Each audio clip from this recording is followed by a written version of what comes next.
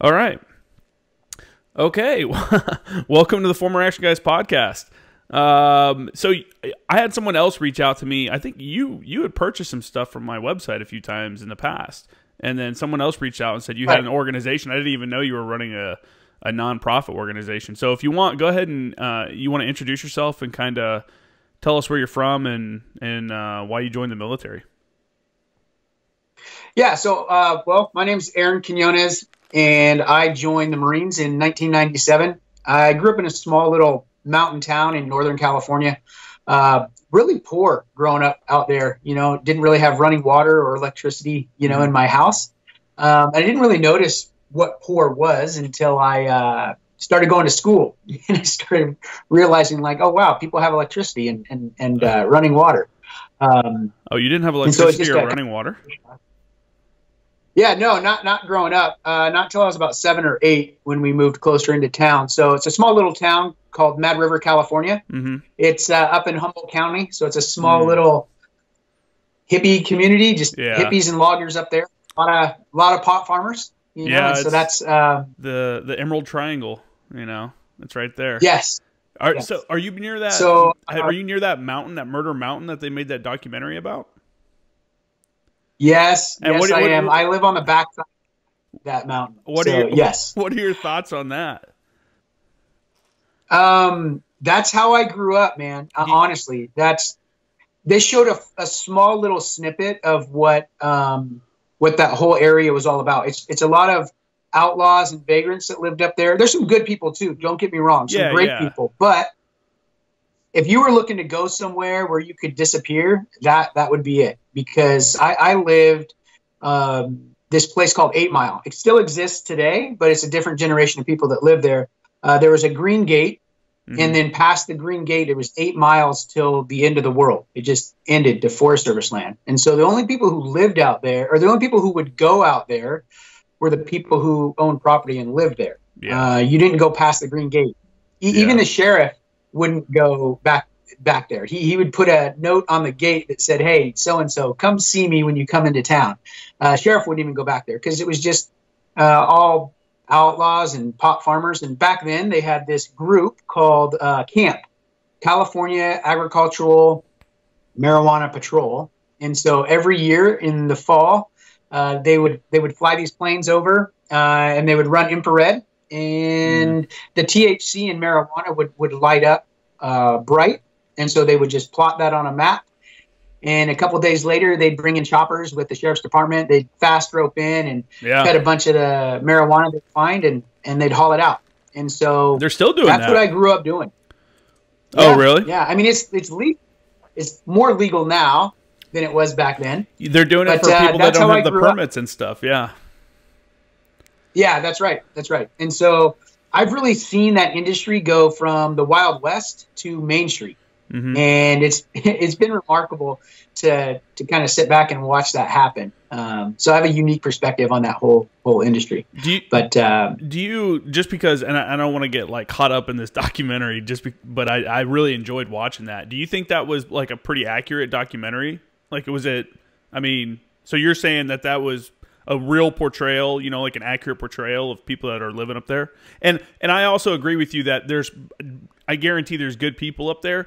Mountain communities are one of those things that kind of like desert communities. Like there's people that just want to get away from everybody else that move out into those areas. And that's just a natural kind of thing. So I'm not surprised that you have, it's a little bit looser with how people are living in a mountain community.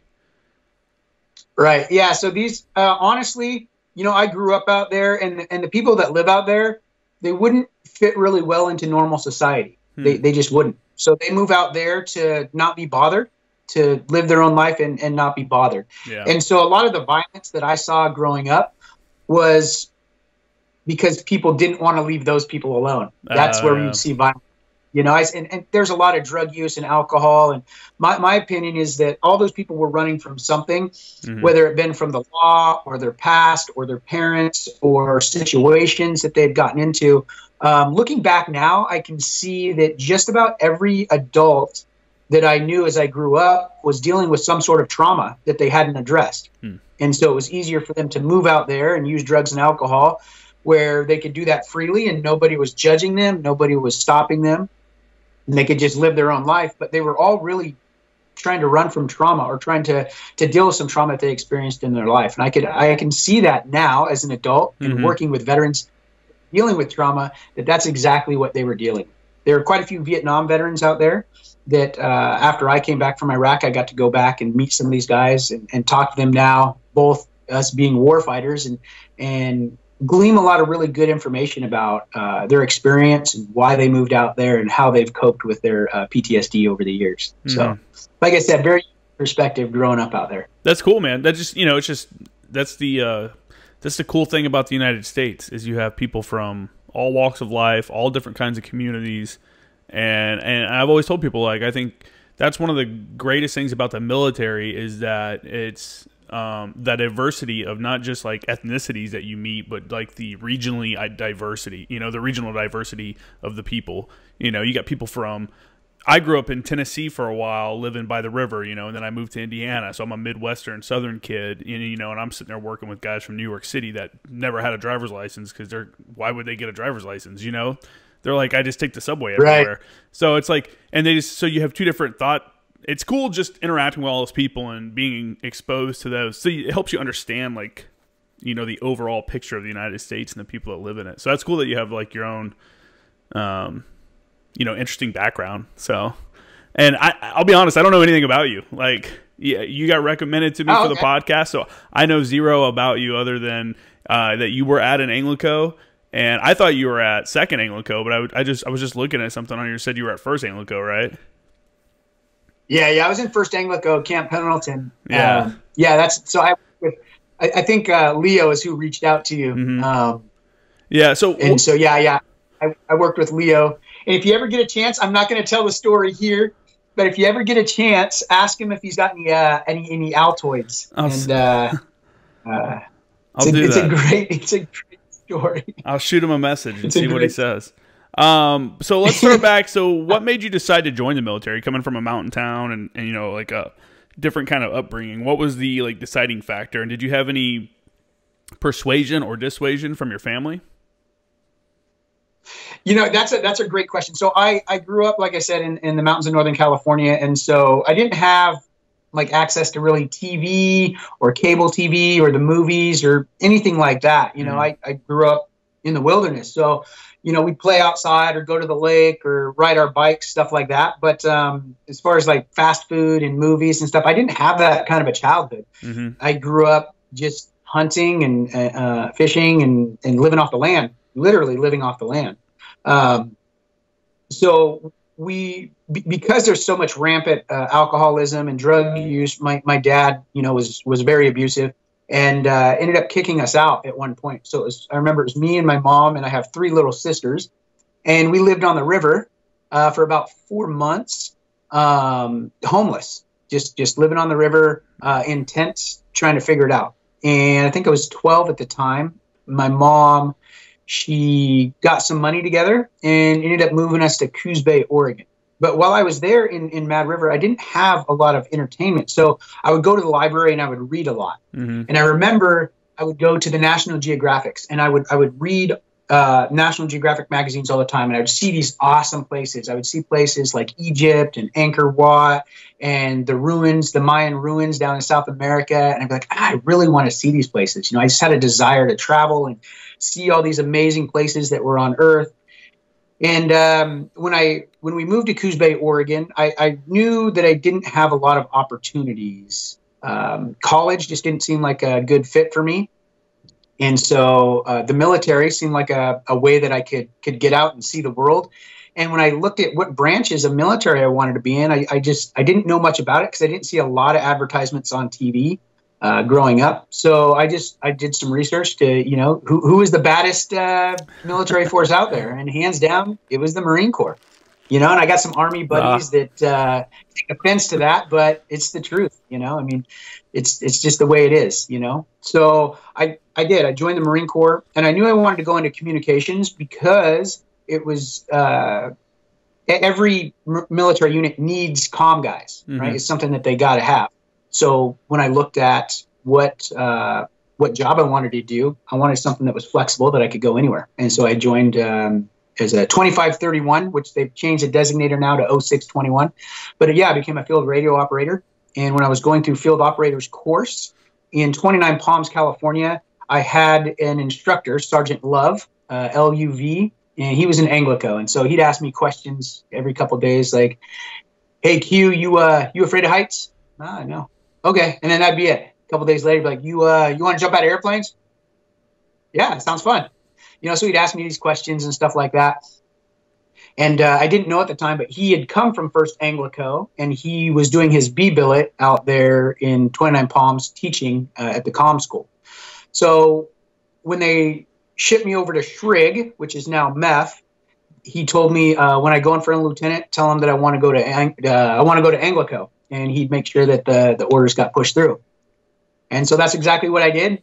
And I checked in, and I'll never forget the lieutenant's face. He said, they don't take Lance Corporals in Anglico. Like, that's just not what they do. You got to be an NCO. I don't know anything about it. So he makes a couple calls, and I don't know, a couple hours later, a couple guys show up in a white van and pick me up and take me out to Anglico. And then I do the Anglico basic course, and the rest is kind of history. I got hooked up with one of the best units in the Marine Corps just by chance. No, that's good, man. That's awesome. That's I mean, they didn't take junior Marines at that time. What year was this? This was 97. That's what they were telling me. That's what the lieutenant at Shrig was telling me. Now, when I got there, that was a lot of that was true. I mean, I think there were only a couple other non-rates that were in there. Only a couple other like E3s and below that were there. There wasn't a lot of us. We were definitely top heavy. I was going to say, isn't that a time when they took away First Anglico Actual by itself, and it got merged into like the headquarters group as like just a platoon, like a small platoon, and not a full company? Or was there a full company there? So there were about 150 of us there. I was there when they did the stand in 2000. So in 2000, when they stood down the unit, I was there when they folded the colors. So it was a very somber experience. Yeah. When they said, we don't need the Anglico mission anymore. And boy, were they wrong, right? Yeah, when I left, there was about 160 people. So that makes sense. So that's the period I'm talking about, is when they did the stand down. Because so when they stood them down, didn't they just keep like a small group, and they became like the meth, like something inside of the meth? So what they tried to do is Lieutenant Colonel Bright, he left and went somewhere. I'm not sure where he ended up, but he was an amazing commander. But they brought in a new guy, Metler, I believe his name was. And their idea was they wanted to call it the Marine Liaison Element. And so they took away jump status, took away call for fire, and they just wanted to have linguists and comm guys. And basically we would just act as some sort of like liaison with the foreign military and governments. I don't know. It looked to me like it was more like I don't even know what they were trying to create, like some quasi CIA, branch where you didn't really have direct contact. You were just, everybody had, clearances, and you were just basically passing crypto around or top secret documents. And so we had to go through these different like HRP courses and stuff like that. I'm not sure exactly what their design was, but it obviously didn't work. Yeah. No, that's pretty wild. I think you're the first person I've had on the show that was here before, that was at Anglico before they stood down. There's a bunch of guys out there. I've got a few feelers out for some other guys. So what was the feeling like joining the military in the mid-90s? Gulf War was over with, so like the stigma of the military from like Vietnam had kind of worn off. And the Gulf War had happened, and people came back. And I remember my dad was in the Gulf War. I actually posted a photo of it on Instagram the other day of him leaving. And I remember him coming back, and there were banners, and like the whole town, there were like fucking police escort, and like it was like a huge thing. Like they were like, "Welcome home," it was like a big deal. And I think the general public, from what as I've gotten older and I've looked back onto it and read about it and stuff, people talk about how the general public kind of felt bad about how they treated Vietnam vets. So then they like threw all kinds of, I don't know, whatever at the guys coming back from the Gulf War. So what was it like? What was it like joining the mid '90s? You're after the Gulf War. You obviously don't know you're going to get attacked, within less than a decade by terrorists. What was that time? What was peacetime Marine Corps like? Because guys are getting ready to go into it. We just signed a peace deal with the Taliban. Dudes are going to be coming home from deployment. Like there's really no wars right now, right? We're going to be doing UDP rotations and stuff like that, which means going to Japan for those that don't. So what should they expect? What's the lowdown on the peacetime Marine Corps? I just say training, man. Get schooled out. That's what we used to call it in Anglico. Get schooled out. So it's funny because in the Marine Corps, you've got this certain group of Marines that want to tell you, or anybody in the military, don't volunteer for anything. Don't volunteer for anything. That's what they say. Don't volunteer. Man, I'm the exact opposite mindset. I say volunteer for everything. Everything you can do. You raise your hand and I'll do it. And you get stuck with some crappy details. I mean, I know I did. I got stuck with some crappy details, but I wanted to go places and do things.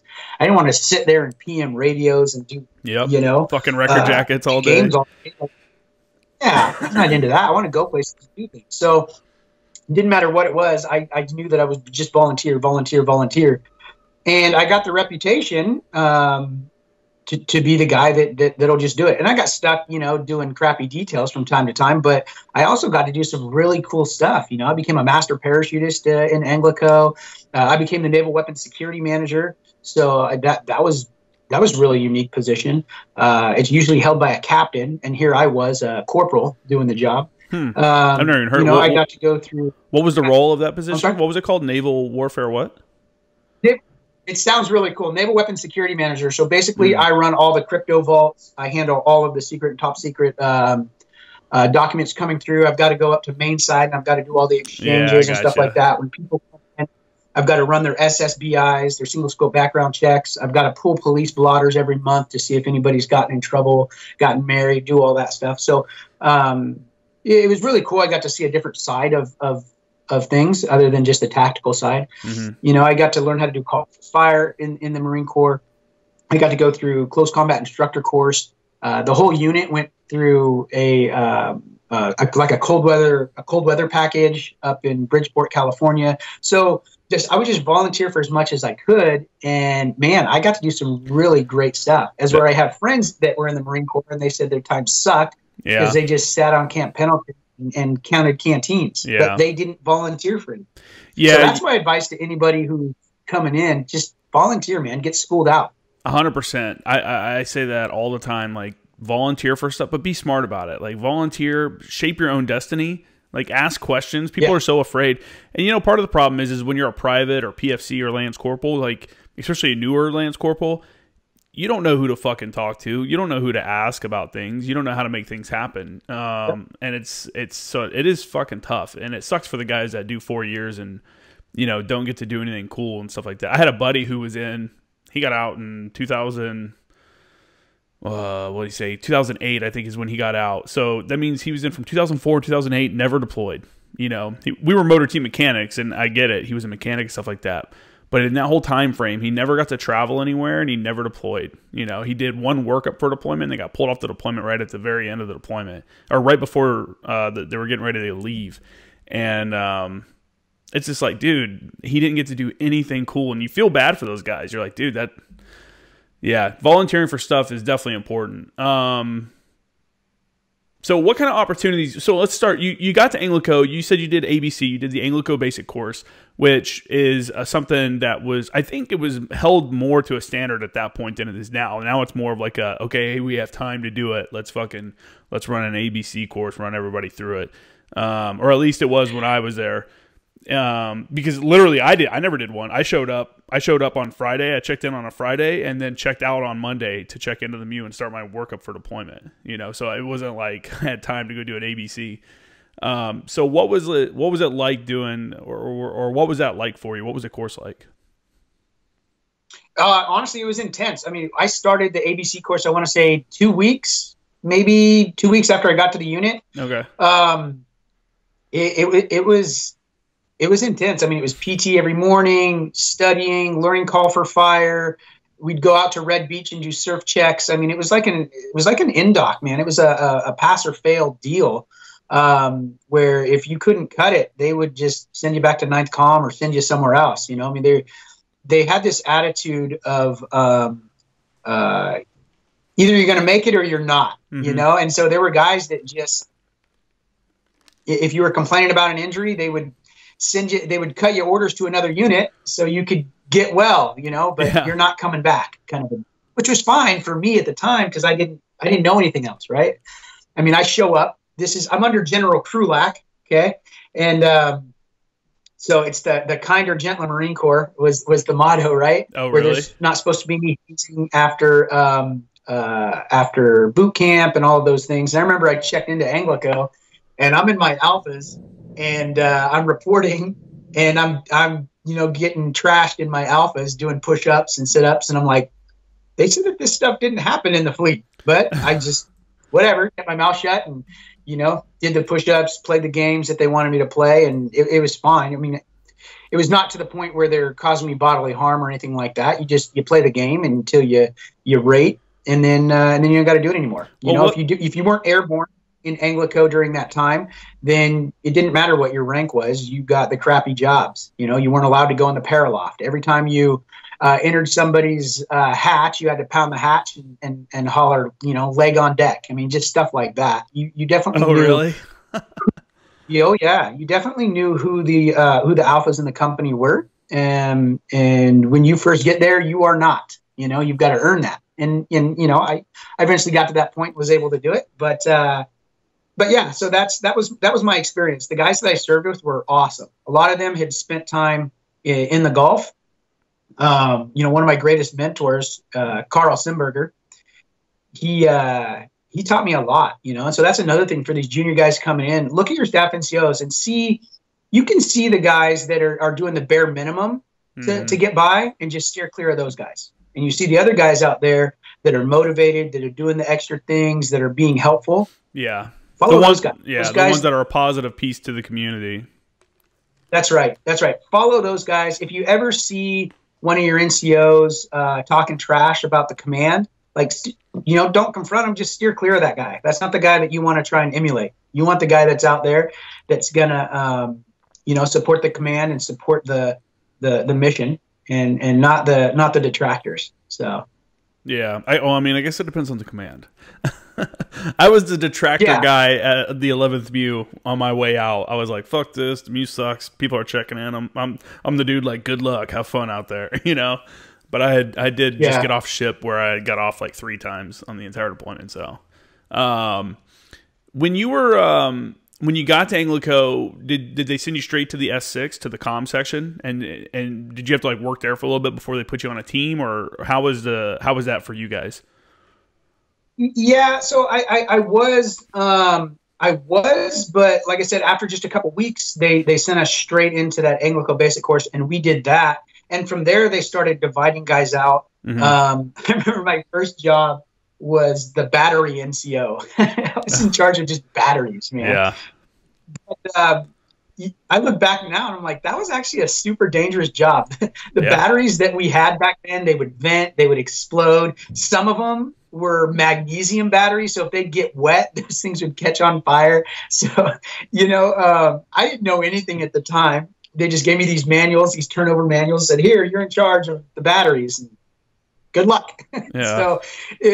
So it seems like a menial task, but at the time it was super, super overwhelming for me. And I stayed with comm for a very long time. I went through my schools. I liked working in comm. Even if you were on a team, it didn't really matter, because when we'd go out, the whole unit would go out. The headquarters unit went out with all the FIC teams and assault teams to go do missions. Everybody went to the cast trainer. Didn't matter if you were in motor T, if you were in S2, S3, S1. It just didn't matter. Everybody learned how to call for fire. Everybody went to the OP Alpha and called in air.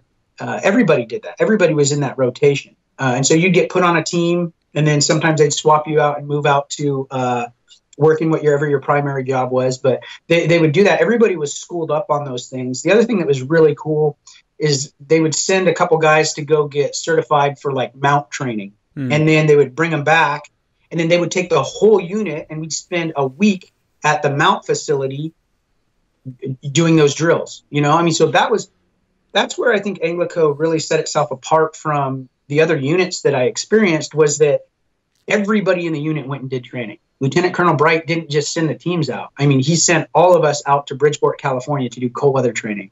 He took all of us out to Big Bear to do a big mountain warfare training out there. Everybody went. Unless you were broken, everybody went. And that's one thing that, talking with these other guys who are in different units, they didn't have that kind of experience. If they were in a support role, that's what they were in. But in Anglico, there was real no clear lines of who was support and who wasn't, because everybody knew the job. So yeah, that's kind of changed. It's, you still, as a support guy, like, so I would take out the drivers all the time. I'm like, hey, bring all your shit, because when we're going to the range, you're shooting with us. You're not just, because a lot of units, if you're a 7-ton driver or whatever, you're a truck driver, you drive out there and fucking let everyone out of your truck, and then they sit in the cab and don't do anything. They just fucking chill.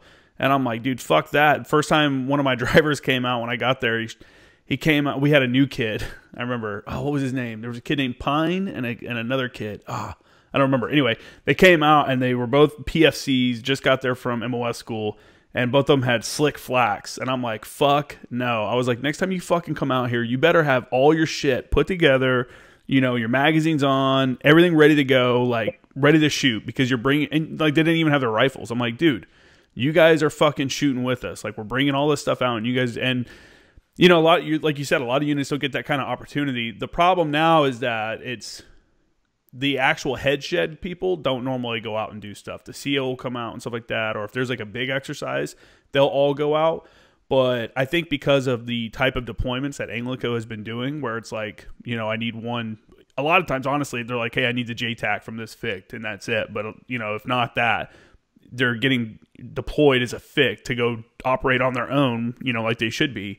And the training has pulled more away from the big picture, big Anglico, everyone out there doing it together, to, small team skills and stuff like that. And I don't know if it's a bad thing or if it's a good thing, like, I think that's kind of the whole shifting with the battle, what's going on. So what are your thoughts on that? I'm not really sure, because I haven't seen the other side. I did, 97 to 01, and Anglico disbanded. I knew I didn't want to go. To stay with the Marine liaison element. It was not what I was interested in. If Anglico didn't disband, I would have stayed in a lot longer. Yeah. But I got out in 2002. A good friend of mine, Brian Bertrand, he was killed in Afghanistan when his C-130 went down, and we went to high school together. I mean, I recruited this guy into the Marine Corps, and so it was really tough on me. I struggled with that for a long time, and then when I knew the war was kicking off in 03, I volunteered to go. So I was already out. I was living in Seattle, and I volunteered. I said, I'm going with the next unit that's heading out, and it happened to be the 6 Engineers. And so I attached to them. They knew my skill set. They saw what I could, for my SRB, what I could do. So you came back in. Did you have to go through any kind of training or anything, or did you switch up jobs? You were still a radio operator? Still radio operator. And so what they had me running was a retrans site for the 6 Engineers. So they would basically leapfrog. We breached the border, and then they would send a couple elements forward, and we'd set up comms. And then the main body would move up just a little bit past us to set up a base camp. And then we would leapfrog back in front of them and do the same thing. And so we'd have these, they were pumping bulk fuel and water from the border all the way up through these, they call it the hose reel. So it's a hose reel, and there's big bladders, and they would fill up with fuel, and then they would pump it to the next station and pump it to the next station. And so I ran a retrans site, making sure communications was out there for everybody. So I spent a lot of time in the desert alone, honestly. And I look back on it now, and what they did, it was horrible. I mean, they should have had me out there with a team of guys, and they did in the beginning, because that's what I requested. But as we got longer in the tooth and the mission got longer, they started pulling guys from me. And so there were times where I spent, days or weeks out there by myself, waiting to get resupplied or waiting for somebody else to come. What part of Iraq? So we went from from Kuwait, we went all the way up. We were running parallel to the third ID. So we went all the way up through like Al Nazariya, and then that's basically where I stopped. And then they pushed all the way into Baghdad. But I wasn't part of the element that pushed forward past Al Nazariya. I stayed right there, running that retrans site, making sure comms were up. And I tell you what, I don't want to embarrass the 6 engineers too much, but man, it was. I honestly believe that reserve units should not. If you're going to go in the reserves, you should have to do active duty time first, because the guys that I was working with, they're great guys. They just didn't have enough wrench time in their job to be proficient at what they were doing. I mean, just making seriously bad mistakes. I remember I could hear these guys on the radio, but nobody was answering up. Nobody was answering up. And this lasted for about a day. And I was like, okay, something's going on with their comms. So they're not answering back to me, right? And so I drive back in. I leave my Lance Corporal and my corporal out there, and I drive back in, and I'm like, they start yelling at me, like, well, why aren't you answering up on comms? What's going on? I said, oh, we're hearing you fine. Like, what? I don't know. We're getting calm with everybody else but you. Yeah. Let me see what your setup is. They had set up their CP, their command post here. Right next to it was all of their generators and fuel, and then right next to that was their antenna farm. Oh, like within 20 meters of each other. So you had really? Your comm shack, had your CP, your generators with your fuel, and your antenna farm. And I'm like, you guys, do you realize that these generators create what's called an electromagnetic field? And this is an E8 that I'm talking to, okay, who's been a reservist this whole time. I said it creates an electromagnetic field. So when you key that handset, that generator is pulling all of your signal right into that grounding rod. I said, and let me just tell you, you're a forward observer's wet dream right here, because all he's got to do is have one well-placed round, and he's wiped out everything. Yeah, your ant farm isn't supposed to be right on top of the fucking where you're set up at. So I told him, look, you got to take this. This has got to be outside the berm. You got to take this outside the berm and remote these radios in. So I helped him set that up. But those kind of things, and I mean, I could go on for hours about those little things that these guys who are career reservists, you know, I feel bad, because I think that the Marine Corps is doing a disservice allowing them to do that, because they don't have the wrench time in to be able to become proficient at the job that they're doing. Yeah. And so I think it's a huge disservice. I think the reserves has its place, but I really think that, hold on, something just happened here. I really think that they should have to spend time active duty first, so they become very proficient at their job. Because let's be honest, 1 week in a month, 2 weeks a year is not enough time to get proficient at what you're supposed to be doing. I mean, we wouldn't do that in any other career field, right? Yeah. You're a machinist working at home, and you worked 1 week in a month, 2 weeks a year.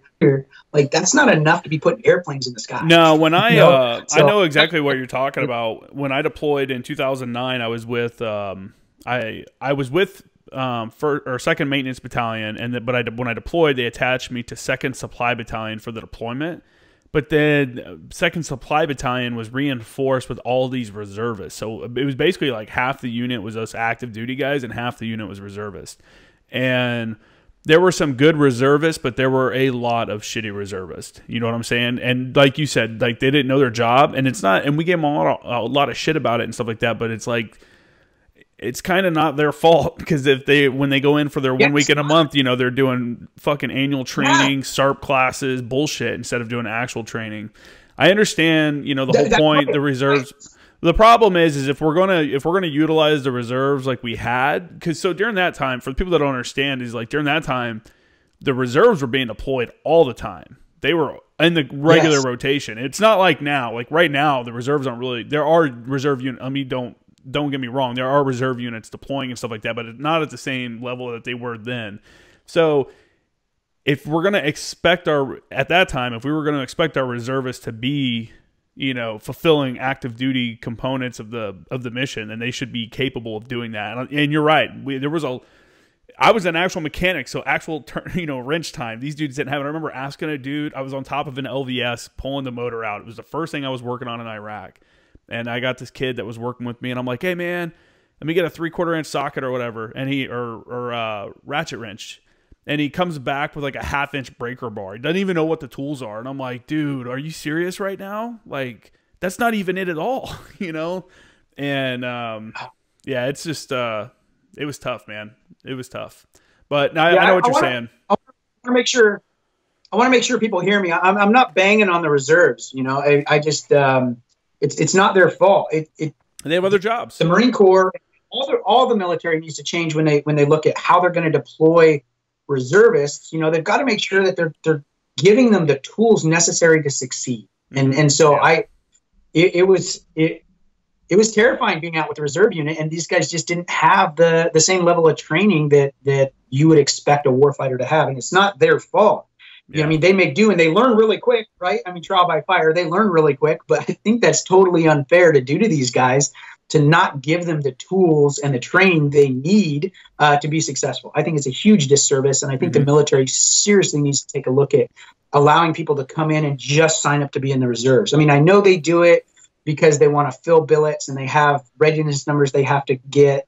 But man, it really puts the warfighter at a disadvantage, I believe. Yeah, I don't like that we are almost where we're more about the quantity rather than the quality of people. It's like, dude, we need to really start. Everyone talks about the 10%. Oh, the 10%. Every unit's got the 10%, and they do. Every unit, even all the way up to the top tier units. There's dudes in those units where dudes look at them and they're like, "You shouldn't even be here."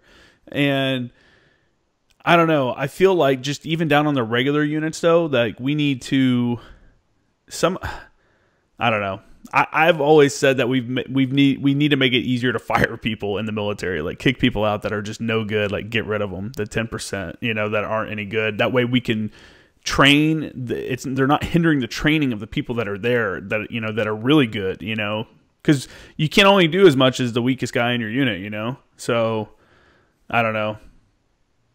I really hated the fact that we couldn't get more people, not kicked out, but like, if you're no good, you're no good. Like, if you're not working, then what good are you to me? Like, why does it take a year to kick a dude out of the Marine Corps if there's something, like, he's not working, you know, he's not doing what he's supposed to, he's just collecting a paycheck. So I don't know why I started talking about that.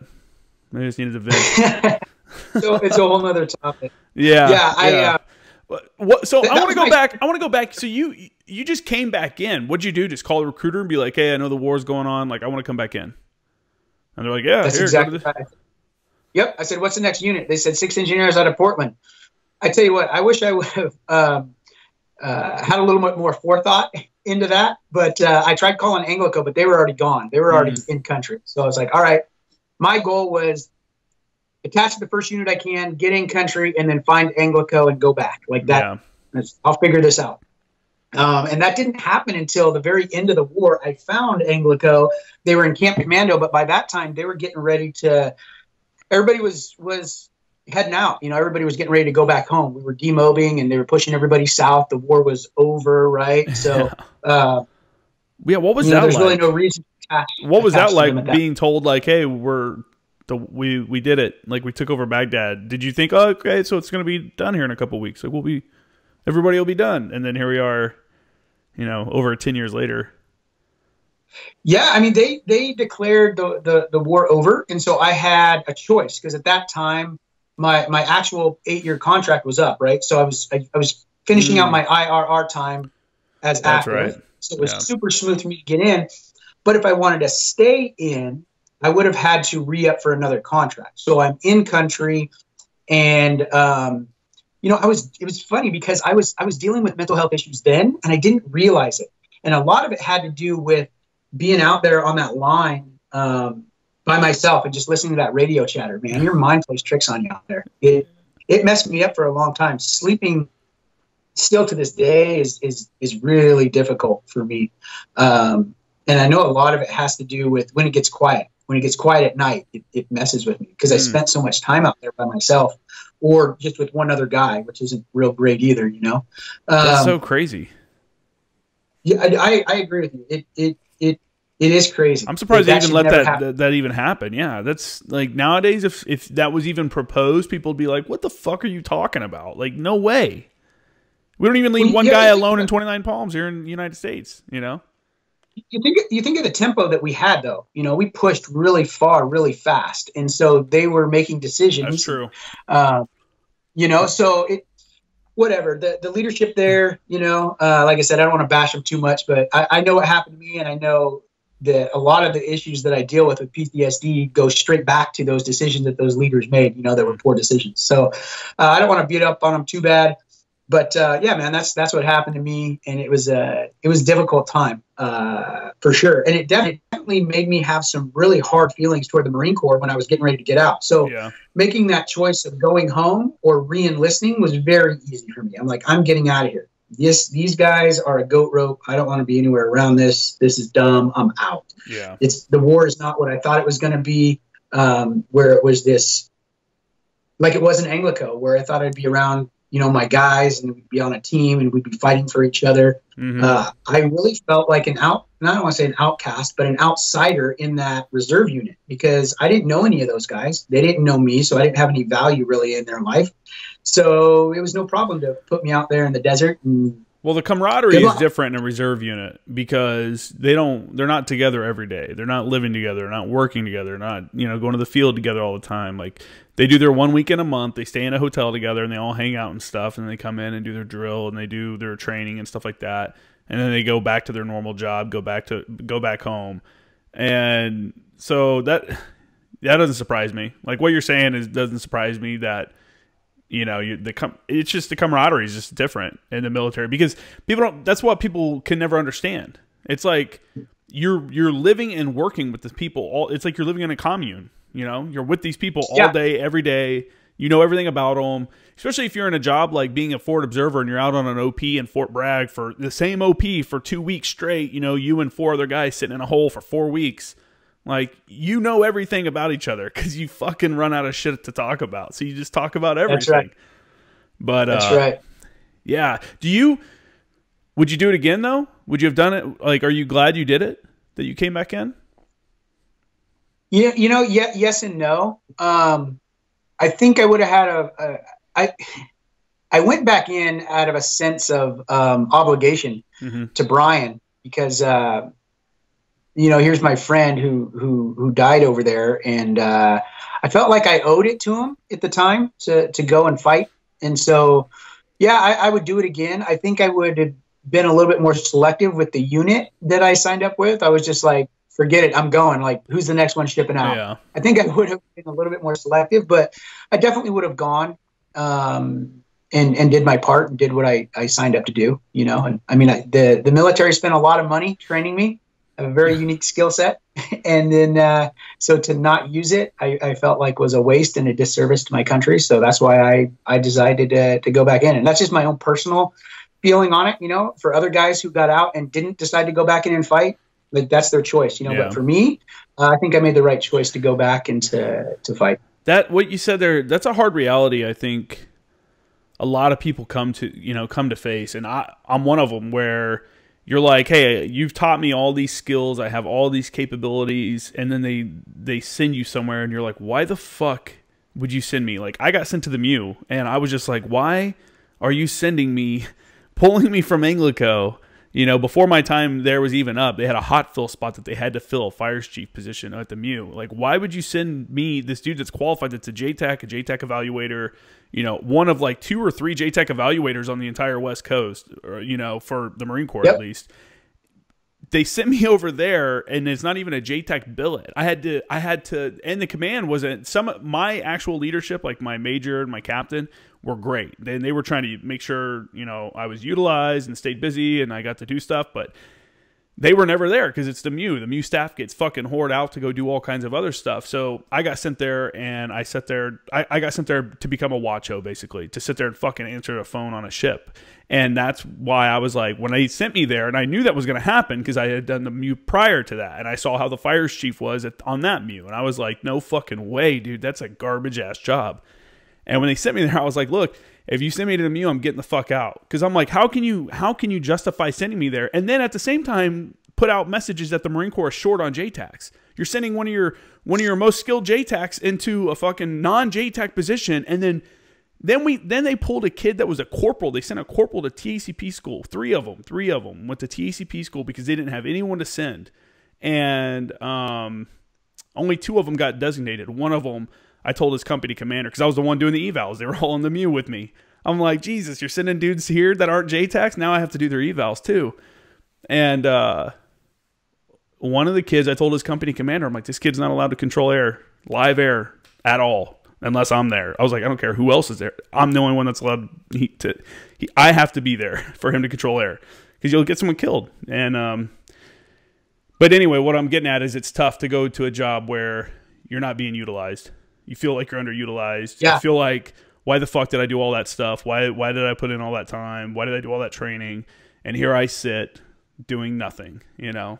So I know that pain, and I know a lot of people out there feel that pain. And that's one of the major reasons why I got out. I think one of the generals, the Marine generals, was like, we keep letting good dudes get out and they go on to become civilians and make $1 million in the real world because they're tired of idiots in the military. And I mean, I don't know if there's a truer statement out there, you know? So it is a very true statement. I left the Marine Corps, and I was struggling with mental health. Like I said, when I was in country, and this is the exact brief that they gave us. They had all of our gear lined up, you know, all these rows, all of our gear, and we're standing there, and they're having these.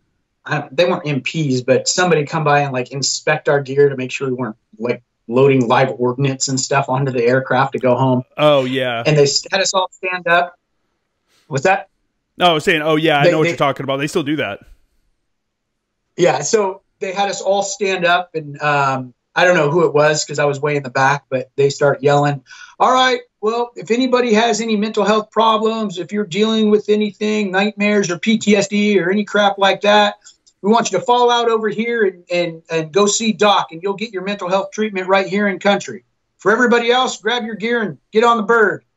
Oh, well, I looked really? around, ain't nobody falling out. Everybody's picking up their gear and Who getting would? on the bird to get back home. But that was our mental health briefing when I got out of the Marine Corps. That was it. And I knew I was struggling then, but I was like, it'll be fine. Once I get back in country, I'm just homesick. I'll be all right. You know, it's just here. But man, it didn't go away, and it got a lot worse for me. And I didn't understand it because I'm not a door kicker, man. I'm not infantry. I'm not, you know, slaying bodies in the street all day. And so when I came home and I was having these problems, I didn't understand it. I didn't know what was happening. I went to the VA to try and get help, but it was terrible. The what kind of treatment problems? back then was awful. It was just to give you just a bunch of medication that made you feel like a freaking zombie. That was it. Give you a bunch of medication, send you home. Like that was the treatment.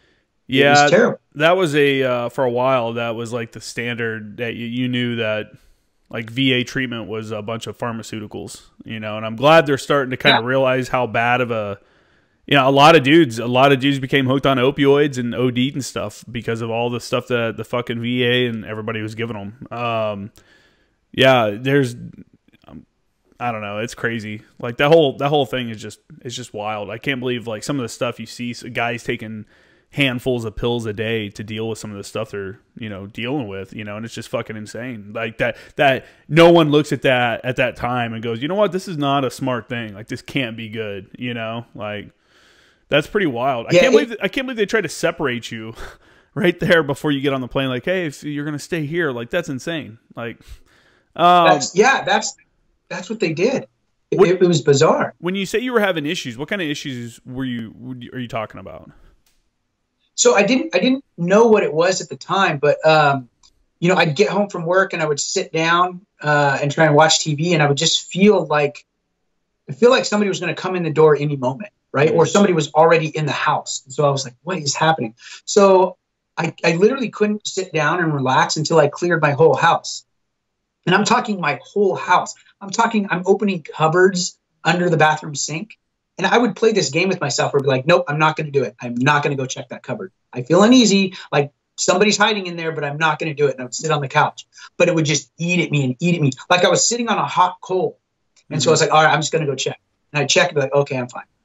I'd be checking and rechecking door locks. You know, they call it hypervigilance. Yeah. I started having nightmares, but not realizing that I was having nightmares. Yeah. Until somebody is, my wife is telling me that, oh, hey, you're having some issues when you're sleeping, not knowing that, but waking up exhausted. I started having audio hallucinations at one point. I'm thinking, I'm going crazy. Like, what is going on? I don't understand this. So I started trying to go to the VA and get help, but what the VA taught me was that I needed to be in control of my own mental health. And so I started researching these things on my own. The medication that they were giving me, I would look it up and read about it. And then I'd go back into my next meeting and be like, hey, look, you guys prescribed me this. These are the side effects. These side effects are exactly the problems that I'm having. So why would I take this pill and have the exact same side effects? So is there anything else? So I've looked at this medication. I've looked at this treatment. Are you guys doing any of this stuff? No, we don't do any of that stuff. Or, so I really just took control of my own mental health. I asked a lot of questions when I was in the doctor's office, like, what is this? Why are we doing this? What are the results? Tell me the case studies that have been done on this. And then I'd go back through and I would read these case studies myself and determine, like, if this is the best course of action for me or not, which really took those doctors by surprise, because they didn't, they're doctors. They don't want to be, like they're the authority in the room. Yeah. So, I mean, I did have some really good doctors, but I had some really terrible ones too. And like I said, I just learned that I needed to do it on my own. And that's what I started doing. I started reading a lot of books. I started learning about how the brain physically operates, like what happens when you're having a panic attack. Learning what all these different things were and what other people were doing to cope with it. Because PTSD isn't something new. I mean, it's something that's been around for a very long time. Civilians deal with it on a regular basis when they dealt with like childhood trauma or like a robbery or a rape or something like that. So it's, the PTSD, everybody experiences a different type of trauma, but the end results are always the same. It's going to be the disturbed sleep. It's going to be the hypervigilance. It's going to be the panic attacks. It's going to be the depression, the anxiety, the suicidal ideations. So no matter how we experience trauma, whether in the military or as a civilian, it all is going to have the exact same effect on our bodies. And so that's what I started learning about. It was a hard road, and I almost didn't make it. I remember in 2009, I was really struggling with mental health. When I came back from Iraq, I ended up getting a divorce, abusing alcohol, and ending up homeless. So I ended up being homeless twice in my life. And then I started getting it together a little bit, dealing with my mental health, but I was still really, really struggling. And I almost committed suicide. I drove to this empty parking lot. It was a warm July day, and I parked in this back parking lot. My intention was to commit suicide, and I could hear these kids playing in the park across the fence. And so I figured, well, I'm just going to wait because I don't want to, have these kids have to find me or something like that.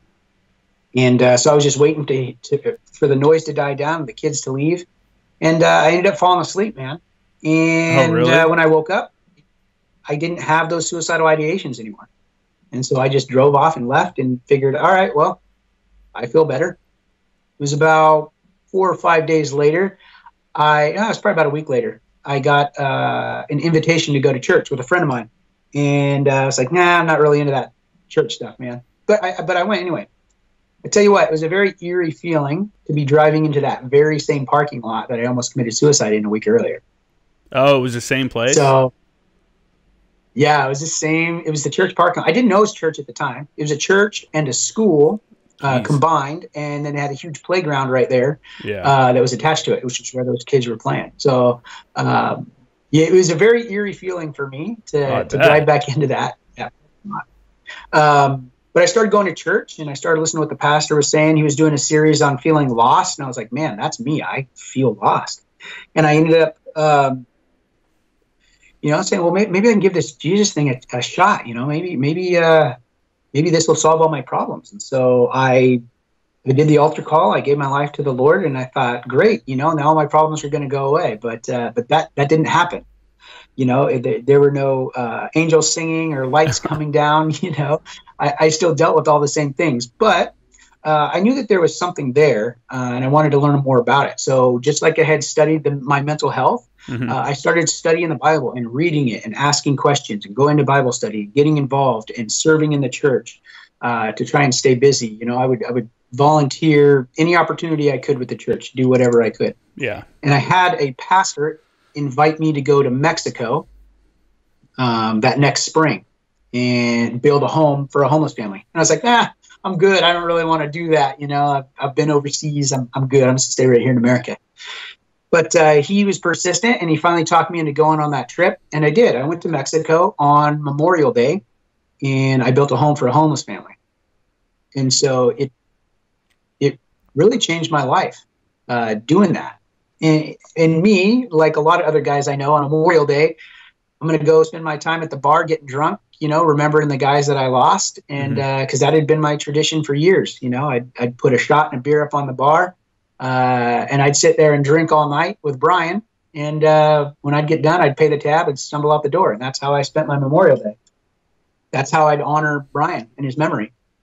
But when I went to Mexico and I built that house for the first time with that homeless family, God showed me that there is a better way to honor the guys that didn't come back. And that's to continue serving other people, to serve others in life as they had served us in death.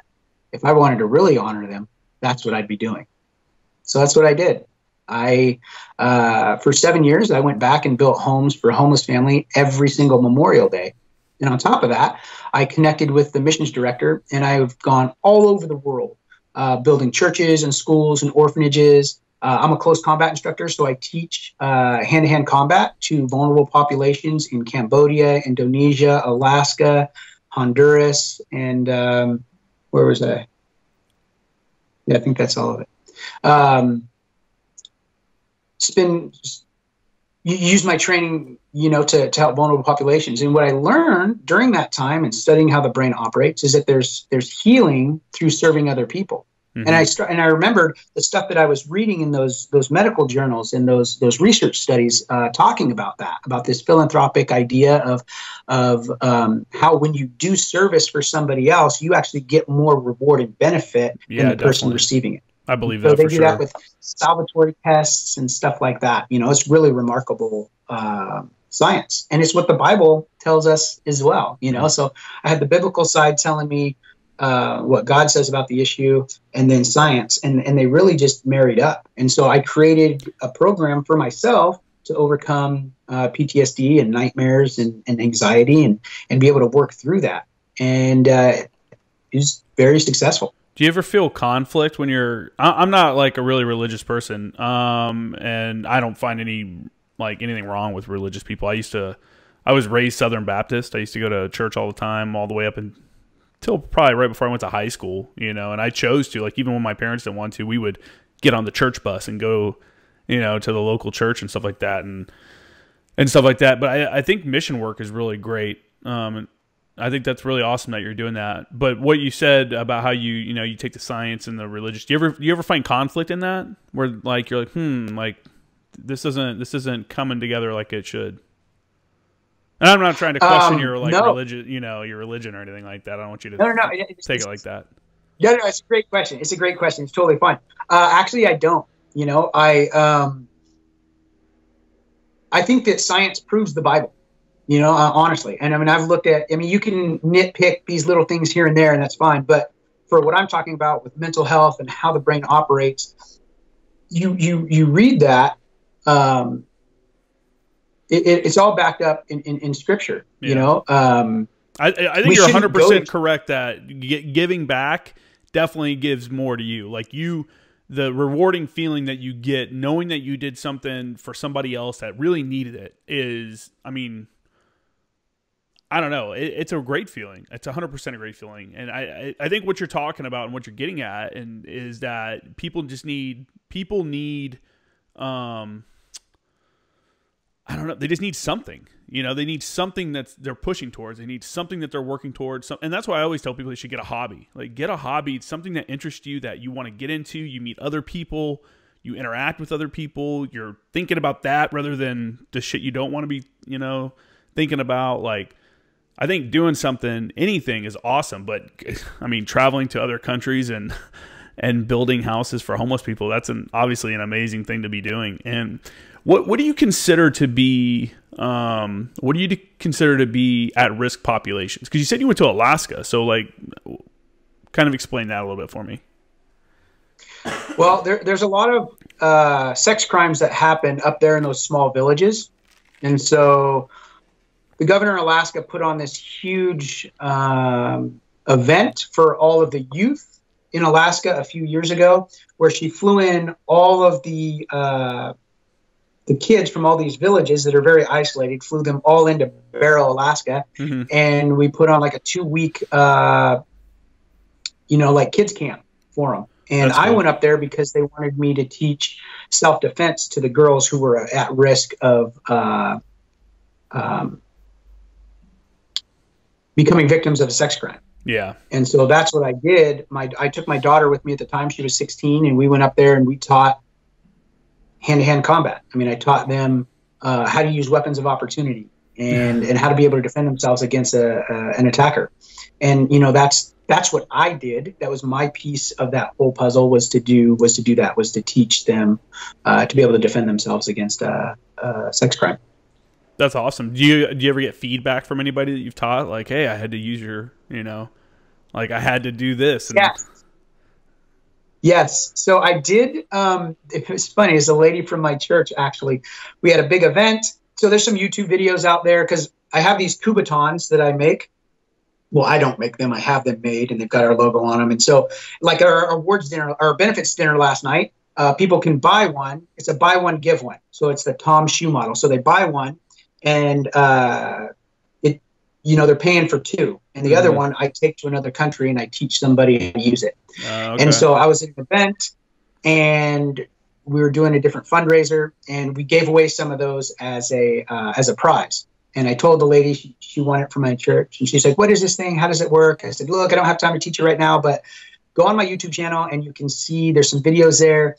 It teaches you exactly how to use it, how to use it." And so she did. She went on there and she's like, "Those videos are great. Thank you so much."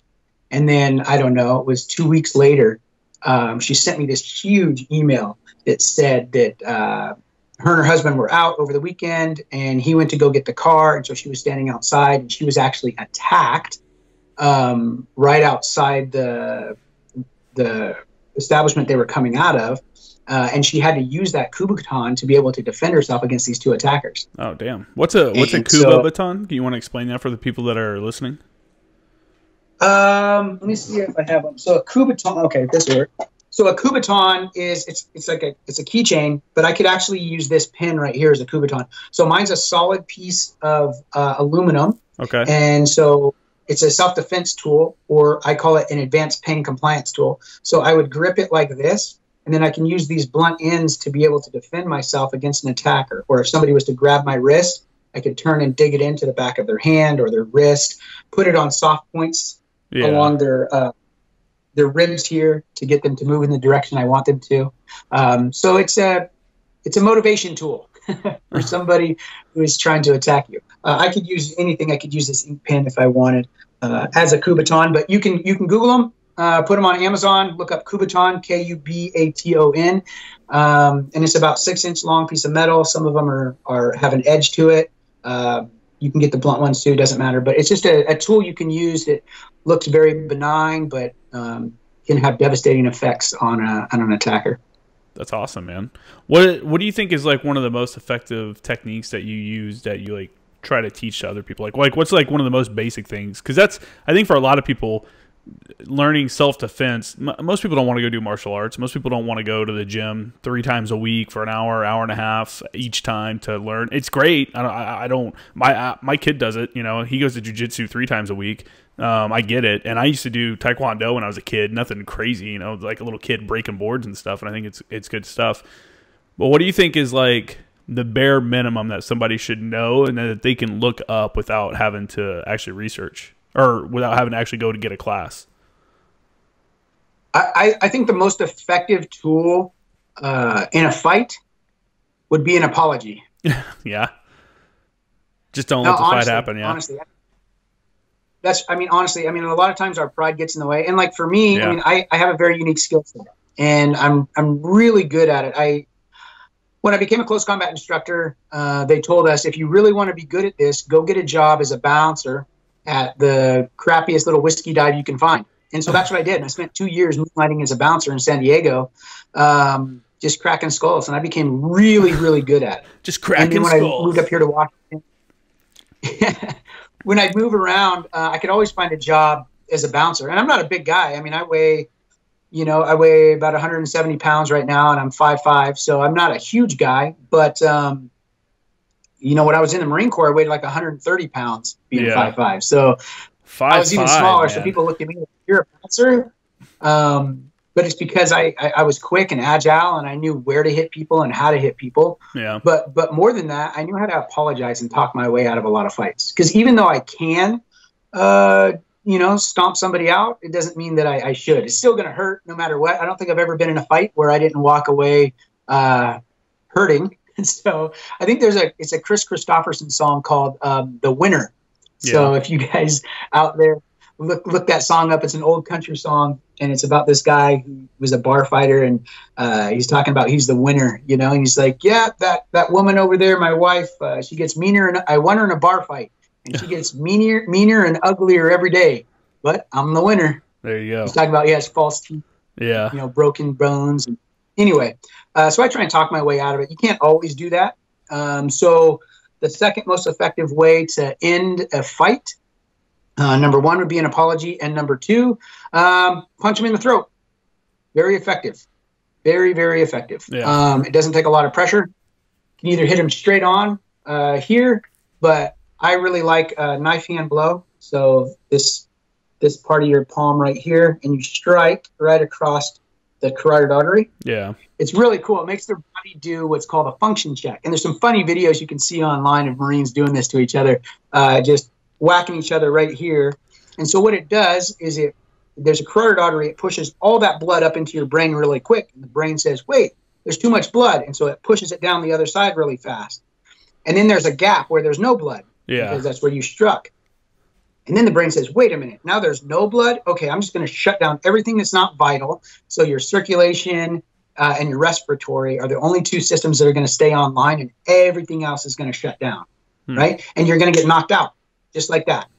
A lot of times, not every time, a lot of times, though, you'll lose bowel control when that happens. So you'll wet your pants. Oh, shit. Yeah, the guy will wet his pants, and when he wakes up, he lost short-term memory. So the short-term memory didn't have, so you have your instant memory, short-term, and long-term. The instant memory is like 2 to 3 minutes. Those memories didn't have a chance to get into short-term or long-term. So it's basically like when your computer crashes, all that data gets wiped out if you didn't save it. Yeah. So when this person wakes up, they have no idea what was going on. They don't remember anything that happened in the last 2 minutes. Totally disoriented. Great way to end a fight and not have to sit there and duke it out with somebody. If you can get a strike on the carotid, they're going to go out really quick. And by the time they wake up, you're long gone, man. And they don't even remember what happened. Mm-hmm. So I'm just going to say, I'm not advocating for anybody to strike anybody at a bar fucking around. What's your background? Like, where did you learn? Like, do you have a martial arts system that you learned from? Or, like, what's your kind of fighting background I don't know. Like, the Marine Corps. So I used to fight a lot in the Marine Corps. And so the command was like, all right, Q, you like to fight? We're going to send you someplace where you're going to get your butt kicked every day. And I was like, uh-oh. They sent me to a close combat instructor course. Mm-hmm. And so this is when they first started moving to the belt system, where it was the McMaps training, where there was a lot of ground fighting and the green belt. So I became a close combat instructor. I became the close combat instructor for the unit. When the transition period between Anglico and the Marine liaison element, I became the unit's close combat instructor. So that's where my martial arts background. So you were pre-McMap, and that's when they were doing like line training and stuff like that, where they were doing like more actual like boxing and I from what I've been told, because I came in after that. From what I've been told, the training then was definitely a lot more physical. Like there was more like just straight fighting, like brawling, whereas McMap was trying to like, you know, try to formalize a little bit, throw in some jiu-jitsu techniques and throw in some like judo techniques, you know, a couple little things here and there, but try to like really formalize it into an actual martial arts. So you kind of saw both sides of that. What do you think?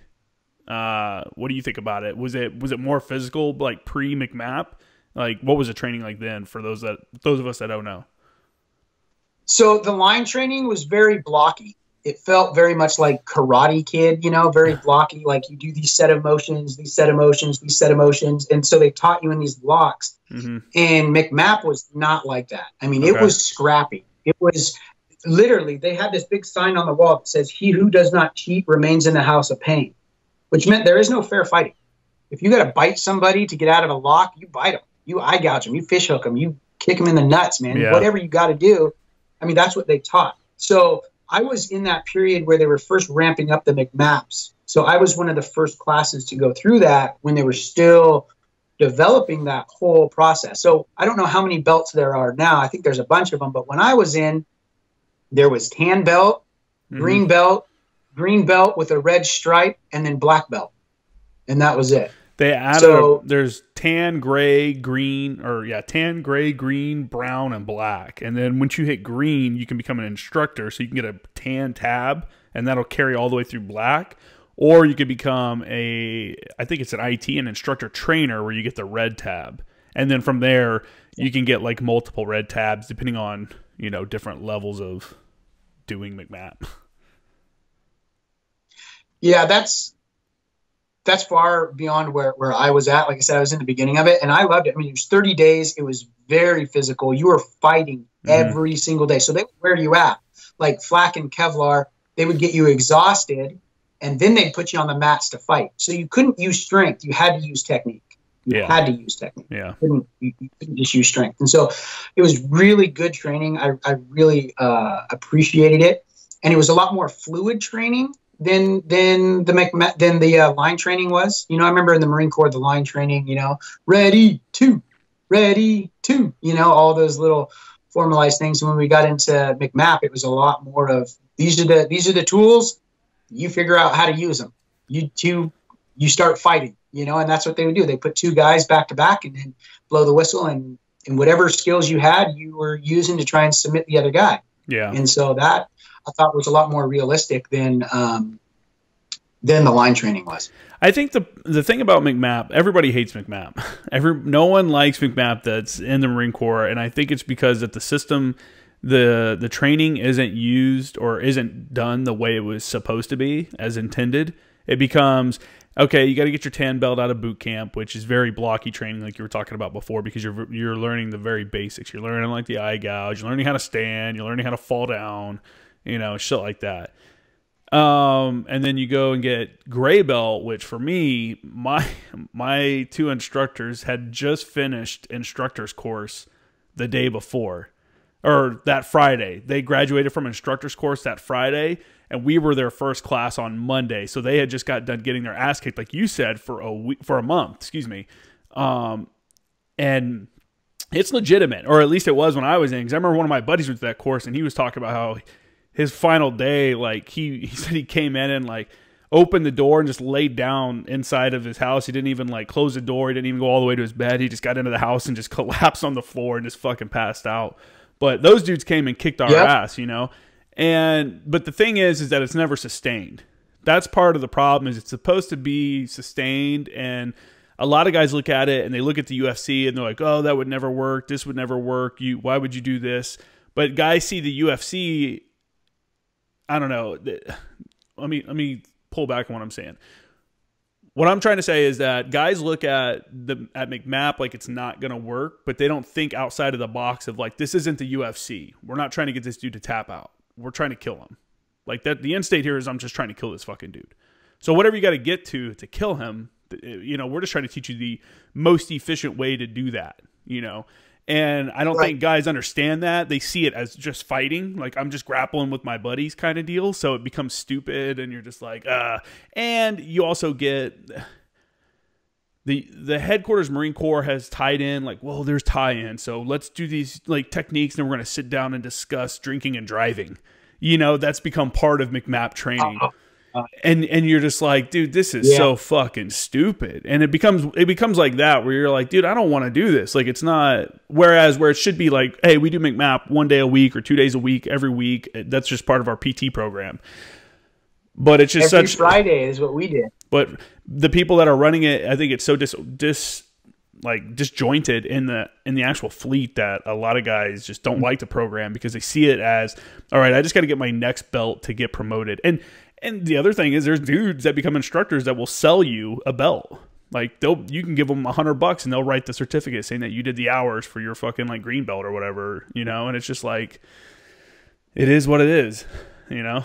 So that's I think that's the issue with the McNabb and the Marine Corps. You're cheating yourself at that point, you know? For sure.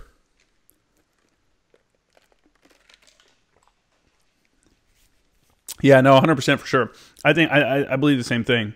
Getting out and doing it, I think grappling's fun. I mean, it'll fucking wear you out. It'll tell you how good a shape you are, for sure. So I don't know. You got anything else on fighting you want to talk about? Well, yeah, I was going to say just one last thing on the McMaps is I've had to use it in real world experiences, you know, and I didn't have to think about what I was going to do. I just reacted to the situation. And it was muscle memory, you know? Yeah. So those guys who are doing that, who are paying for their belts, like you're just doing yourself a disservice, you know, because I've had to use that in real world situations, not as a bouncer at a bar, but in real world situations, and been able to survive, you know, with dudes that were trying to do me serious bodily harm, you know, and not even having to think about it, just reacting to what was going on. And was able to survive. So yeah, it's unfortunate to hear that people are doing that for sure. Yeah, I mean, I don't think it's. But yeah, man, I don't think it's widespread or anything, but it does happen. I know 100% that it does happen, but it is what it is. But yeah, I guess I just wanted to talk a little bit more about the Q missions and Operation Restore Hope. What we do. So learning about. I said I created a program for myself, and that was my goal, and I was using it and doing well. And then God called me to lead other veterans onto the mission field and show them the same healing that I found. And man, I was like, I don't want to do that, right? Like that seems like a lot of work. I'd already started a janitorial company. So I'd done a startup, and that was difficult. I think I had like 40 or 50 employees at the time. Oh, wow, that's cool. And I was struggling just to do that, just to maintain that. But I ended up doing it. I ended up taking a team of veterans who were struggling with PTSD down to Mexico. And in 2 days, we built a home for a homeless family. And I saw these guys just light up and come alive and, work together as a team. It was amazing. And I was like, wow, okay, this works for more than just me. And so a year later, I take a trip every year. And so I was like, all right, well, I need to formalize this and make it an actual program. So I started pouring through like all my old journals and like, what did I do to help myself? Because I realized like I couldn't just take these guys to Mexico and have them build a house. I've got to teach them the process, right? Teach them this process of healing through serving others. And so I did. I wrote a little book. Let me grab it real quick.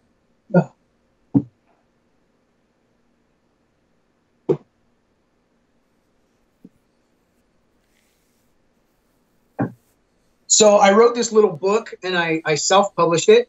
It was called The Warrior's Guidebook. And so it's just filled with some stories from my life and some biblical principles and then the science behind it for every element that I teach them, how the brain operates. And what we have is called a negative bias. So if you and I have a negative interaction, it's going to take 7 positive interactions just for us to get back to neutral, right? Not even to start developing friendship, but 7 positive. So if we meet and we have a negative interaction, it's going to take 7 positive interactions for us to just get back to neutral. That's just how our brain operates. And so knowing that, when we're talking about trauma, guys who go overseas, like I did, I had an aversion to traveling back overseas. Like you talk to any combat vet and they're like, no, I don't want to get on an airplane. I don't want to go to a third world country. Like, I don't want to do that. Right. That's what the majority of guys say, because there's negative feelings and emotions attached to that. And so what I do by taking them and to Mexico and we build a home for a homeless family, now they have a positive interaction with other veterans being overseas, because I run it just like a deployment. They get a workup, they get briefing, I put them back in squads. So now they're having positive memories to bring their mind back to neutral. So I'm literally teaching them how to rewire their brain with these positive interactions that they're having overseas and with each other, friends and family. And I teach them not just how to do that, not just how to do that there on the mission field, but how to do it when they get back home with their other relationships that they have. Like G.I. Joe says, right? Knowing is half the battle. For sure. So I run that program with great success. We received a couple different awards from the Department of Veterans Affairs for the effectiveness of our program. And in 2017, maybe 18, 2017, I think, I was named Seattle's hometown hero. Oh, that's awesome. For the program. So yeah, it's been a great success. That's our flagship program. And then from there, guys can qualify to go on other missions like to Cambodia, Kenya, Honduras, Haiti, all these other stuff that we do. But they've got to go through that first. That's like their boot camp where I teach them the basics of healing through service. And then when they get back home, I plug them into other nonprofits or places where they can continue serving, to continue to heal, to continue to rewire their brain. Mm-hmm. And the number one requirement, there's two requirements for you to go on mission with me. One, you have to go through Operation Restore Hope, right? You have to do that first. And then the second one is you have to be volunteering somewhere. It can be with my organization. It can be with your church, the Boys and Girls Club. Like, I don't care where you volunteer, but you have to volunteer. And then you submit your hours to our coordinator, our volunteer coordinator, and she tracks it. So I'm like, all right, I got 4 slots that I'm going to take over to Cambodia. I put it out there, and guys will apply to go who've gone through the program. They'll apply to go. And the first thing I do is I pull their volunteer hours. If I've got 10 guys that want to go on this trip, I stack rank you depending on where you're volunteering. And the guys that have the most volunteer hours, those are the guys that get to go with me. That's pretty wild. How many of these trips have you done? Me, total? Oh. Or how many have you set up for these other guys? I've probably done over 40 trips myself. Oh, shit. Damn. Yeah. I've probably done over 40. I'd have to sit down and count it. I've probably done over 40. Trips? I don't know. I put 100. So I don't know how many trips I've done, but I can tell you some other stats. Like, I put 148 guys on mission. I put 148 guys on mission. I've built one. So just as an organization, not counting all the stuff I did prior, but just as Q missions and taking veterans, I've built a children at risk center in Cambodia, a bathroom facility, 2 houses over there, 6 houses in Mexico. I've built 25. I've dug 25 wells. When I say I mean us as an organization, teams. We've 25 wells. We built a church on the Amazon River, which was amazingly cool, dude. It was really cool. I've never been to South America. Yeah, it was cool. I've been a couple times. Let's see. There's a bunch of other stuff I've done, but that's some of the stats right there, right? Like, those are things that we do. What's your favorite place to go to? Me, Mexico. Yeah? Absolutely. So I'm Hispanic. The last name's Quinonez, right? So I know I don't look Mexican, but I'm half Mexican. And, it's my heritage down there. I love tacos. I love the people. I really love the people. Number 2 would be Cambodia. I absolutely love Cambodia. And I've learned their history about the Khmer Rouge and the trauma that the people have experienced over there. And so 2 years ago, I became a certified public speaker, trainer, and coach through John Maxwell. He's one of the top leadership coaches in the world. And so I became a certified trainer and coach with him. And I've developed my own curriculum for the book. This is the book that I self-published just for the guys. But a publisher called Redemption Press, they picked up my book, and it'll actually be published. Like, you could buy it on Amazon. Oh, sick. When does that come out? April 5th. Oh, okay. April 5th, I think it comes out. And so it teaches, anybody can pick it up who's dealt with trauma, can pick it up and learn these same skills that I'm teaching veterans. And then there's a pathway for them to come on mission with us. So I'll run 2 separate missions, one for veterans that I supplement. I fundraise for that. So it's a low bar for guys to go through.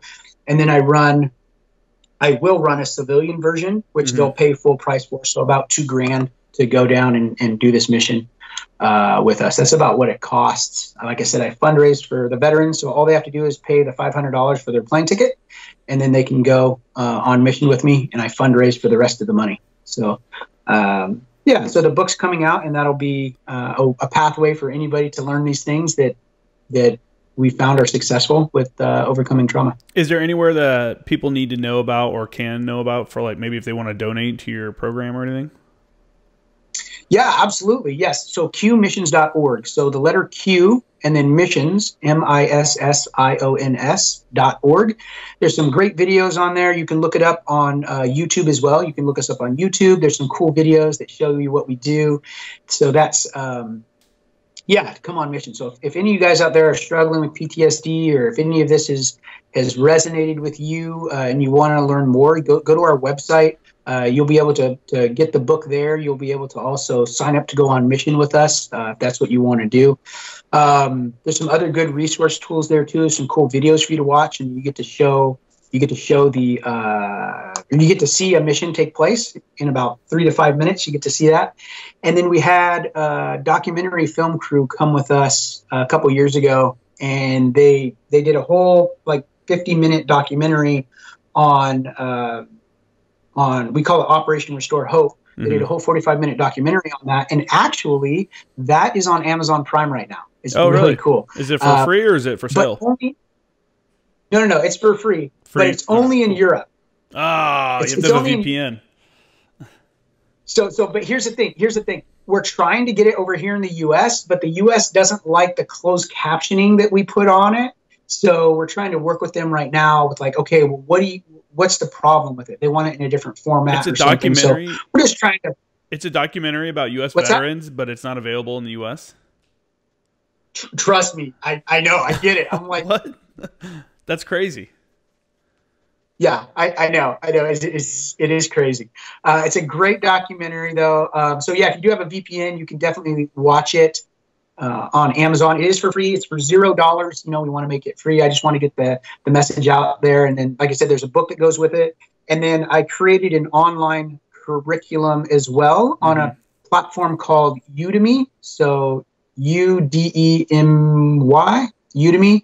It's an online course that you can go on. It supplements the book. You don't need the video series. You can just read the book. But if you read the book and you're like, hey, I want to actually teach this curriculum to a small, like as a small group at a church, or if you want to teach it to maybe some guys that you're friends with, like in the VFW, you want to go through the book together. I created this video series to help you be able to do that, to teach it like a small group. So that information. Kind of like you got your hands on a little bit of everything, man. I do. And there's one more piece, and I think this is what Leo is funny, because Leo and I, we spent a lot of time in Anglico together, and I was out in Missouri promoting. I built a suicide prevention app, and he saw me on the news, and that I was in Missouri, and where he lives, and he was like, "What the heck are you doing out here, Q? Like, this is incredible." So we call it Operation Pop Smoke. So you can go to operationpopsmoke.com. It's a suicide prevention app that you have on your phone, and it's utilizing military battle tactics with emerging technology to create the very first suicide prevention tool for a mobile app. And so when we built it, it doesn't prevent suicide, but what it does, or it doesn't prevent mental health issues, but it can prevent suicide. We look at it as a first aid tool, just like CPR, the Heimlich, or the AED system. The reason that those systems work to save a life is because it puts the power to save a life in the hands of the person that's closest to the victim. And Operation Pop Smoke does the very same thing. It puts the power to save a life in the hands of the person closest to the veteran. And how it does that is that you'll have a group of 4 guys, like a squad, and everybody will download the app and join the same squad. Now, if this person is dealing with some depression that day, he doesn't have to, who am I going to call? What am I going to do? He can push one button, the white smoke, and it sends an alert to everybody else that says, hey, this guy is, Aaron's struggling today. So let's just check in on him and make sure he's doing okay. Right. So everybody's going to be checking in on him. It opens up a chat feature so you can. What's that? I said it's an interesting concept.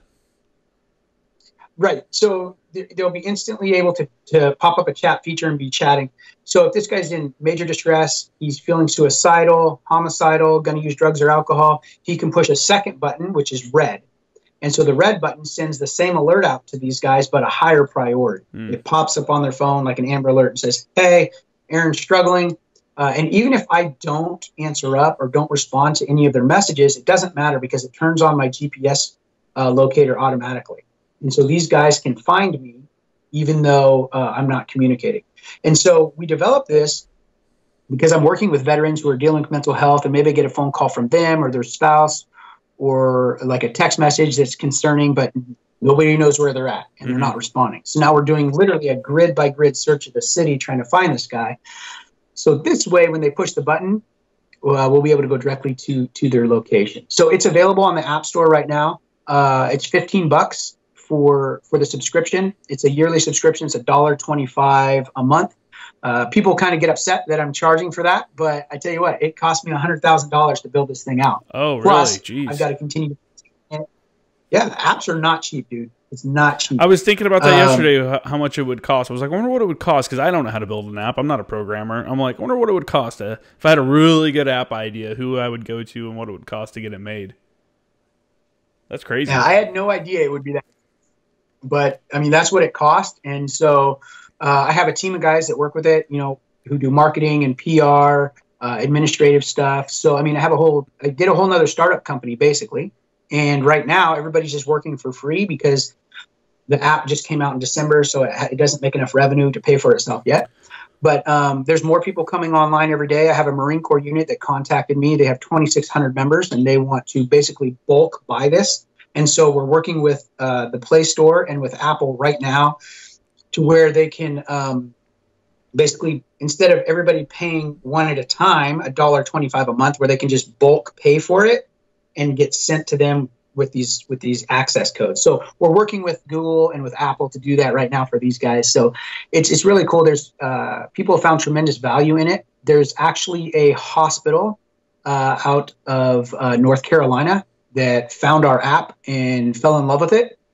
And so they're partnering with us right now to build a civilian version of the app to where it'll be available to anybody who comes into an ER who is feeling suicidal. They'll be able to give them this app.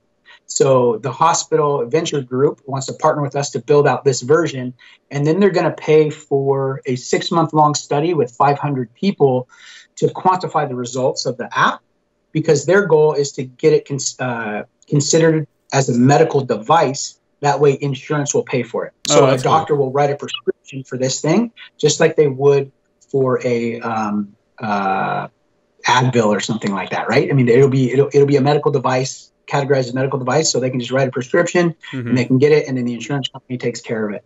So that's where this thing is going, man. It's pretty exciting. You can check it out, operationpopsmoke.com. And the name, people are like, why'd you call it that? It's like, I don't know, man. I'm an FO. And so if I'm going to pop smoke, calling a 9-line for a medevac, I'm going to pop a red smoke. I'm going to throw it on the battlefield, and that's going to tell the bird where the casualty collection point is, and they're going to land and drop off ammo and pick up the casualties, and they're going to be on their way. So, like I said, when I first developed it, it was just for veterans, and it'll be called something different when we build it out for civilians. I'm sure it'll operate the same, but it'll just have a different skin, a different look and feel. So that's cool, man. Well, you know, you're gonna get haters for it. No, whatever. Who cares? You know, if you can help anybody with it, like, you can't be mad about it. You know what I'm saying? Like, if it's helping people, then it's helping people. That's the end state. You know, as long as it's helping people, and maybe at some point, you know, your organization's making enough money where the app becomes free. But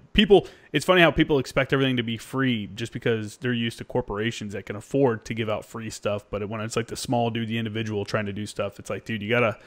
You know, these guys are trying to survive, you know, live life while they're doing these other things. So to be mad that they're trying to make some money to like buy dinner, you know, it's kind of ridiculous. But the fact that you're helping people and that you're getting good feedback, you know, that's awesome. What do you think's next? Yeah, you know, it's funny. On the haters, you know, it really bothered me for a long time. The most haters I got for the app were other veterans. And it actually came from the VFW here in Washington. I'm a lifetime member of the VFW. And so there's a group of guys in the VFW that kind of started their own little clique. I don't even know because I don't get in the politics of it, but they call themselves the Crazy Eights. So it's this subgroup inside the VFW here locally that are real vocal. And those are the guys who are bashing me online and saying all kinds of derogatory things to me. And I was like, man, I'm getting hate from my own guys. Like, what the heck, But these guys, they're sad, pathetic little people, in their own minds. And so they want to make everybody else miserable around them. Everybody has a voice online, Oh, yeah, they're tough guys online, but trust me, I saw these guys at a parade, the local Veterans Day parade, and I walked right up to them and introduced myself. And, of course, is that the little chicken hearts like they are? They didn't say nothing. They just kind of walked away. That kind of feeling is kind of, I think, what keeps some people away from going to like the VFW or stuff like that. The SVOs, the service or veteran service organizations, the VSOs. Stuff like that, I think, is what drives younger people away from it. Like, those organizations are all struggling because they don't have membership, even though we've been at war for the last 20 years. So there's plenty of people that could be members, but people don't want to get involved in something that's just like, it's going to add more drama to their life, So do you think that's like a common thing? Is it very cliquey within the VF? I'm not. I got made a member of the VFW when I got back from Afghanistan from my second deployment. My local one, signed me up for free. And I just never renewed it because I was still in and I wasn't going to this stuff. I've thought about joining since I've been out, but I don't know. Do you think it's worth it? You think joining the VFW and stuff like that's worth it? Here's what I've learned. The people that I've had the biggest problem with are the Iraq and Afghanistan veterans. It's like they've got this chip on their shoulder and they go in this organization that's been around for, 100 years, and they go in there and they're like, well, we're in charge now. We're going to take over. And they show no respect to the guys who've been there, keeping that place alive for generations. They totally disrespect the leadership that is there. It's the guys that I've seen. I don't have any, the older generation, some of them just don't get it because they don't understand the technology that I'm presenting, but I don't get any pushback from them. They all are supportive. They're like, yeah, man, you're out there doing stuff. Yeah, that's fantastic. Keep going. What can we do to help? The guys that I've had problems with are the younger generation, my generation of guys and below. We're all haters. Guys that have a chip on their shoulder that think that they know best and screw everybody else, and we're going to do it our way, and we're going to do this hostile takeover of the VA or the VFW. And I'm just like, who do you guys think you are, man? Like, you're nobody. You need to show respect to the guys who've been here, keeping this thing alive. And if you want to make change, great, go do something. Don't tell everybody else what they need to do. You go start doing something. Yeah, doing's better than saying. Yeah, so that's the generation that I've had problems with, is the younger generation, and not a real huge fan of those guys. They are very entitled. The ones that I've dealt with in the VFW. I'm not saying they're all like that. Yeah. But the ones that I've dealt with, these are guys that I honestly don't know what their problem is. I could guess, what their problem is, but I don't know. They're not going to have any success in life if they continue that kind of attitude where they're just going to walk in and take over and, it's our time now and we're just going to do whatever we want. I mean, it's crazy. I don't know if that's like that with other VFWs in the world. I just know that the one that I have out here in Washington State is in complete disarray and turmoil because of this group, the Crazy Eights. They are a miserable group of individuals who just disrespect and disregard the leadership and anybody else. I mean, they're making all kinds of derogatory comments about me online, about how I'm making money. I'm trying to make money off of the backs of suffering veterans, and then I'm gonna take that money and what they say, launder it through my private nonprofit. And so they said all these horrible things that have a hint of truth, because they did ask me, well, what are you going to do when this starts making money? I said, well, I'm going to do what I do with my other corporation, my janitorial company. We fund Q missions where we help veterans overcome PTSD. So they took that and they twisted it and created this whole other narrative, all because I wouldn't give them my intellectual property. So what they wanted is they wanted me to show them my business plan and the scope of work for the app. That's what they wanted to see. They wanted to see that stuff. And when I refused to give it to them, I said, look, I'm not asking you guys to be investors in this. I just want to share it with you guys so you can download it. Mm-hmm. But they wanted to try, and these guys who were officers in the VFW, they wanted to try and intimidate and coerce me into giving up my intellectual property, which is a felony, right? Yeah. Let's be real. It's a felony trying to do. So I went to the leadership of the VFW here in Washington, and they said, yeah, we've been having problems with this group. And it was this whole political thing that I really didn't want to get involved with. But so like I said, the most hate that I've gotten have been from my own generation of veterans through the VFW, which I'm a lifetime member of. And it's crazy when you think about it. This generation, we're all a bunch of assholes, you know? We grew up on memes and making fun of each other and fucking...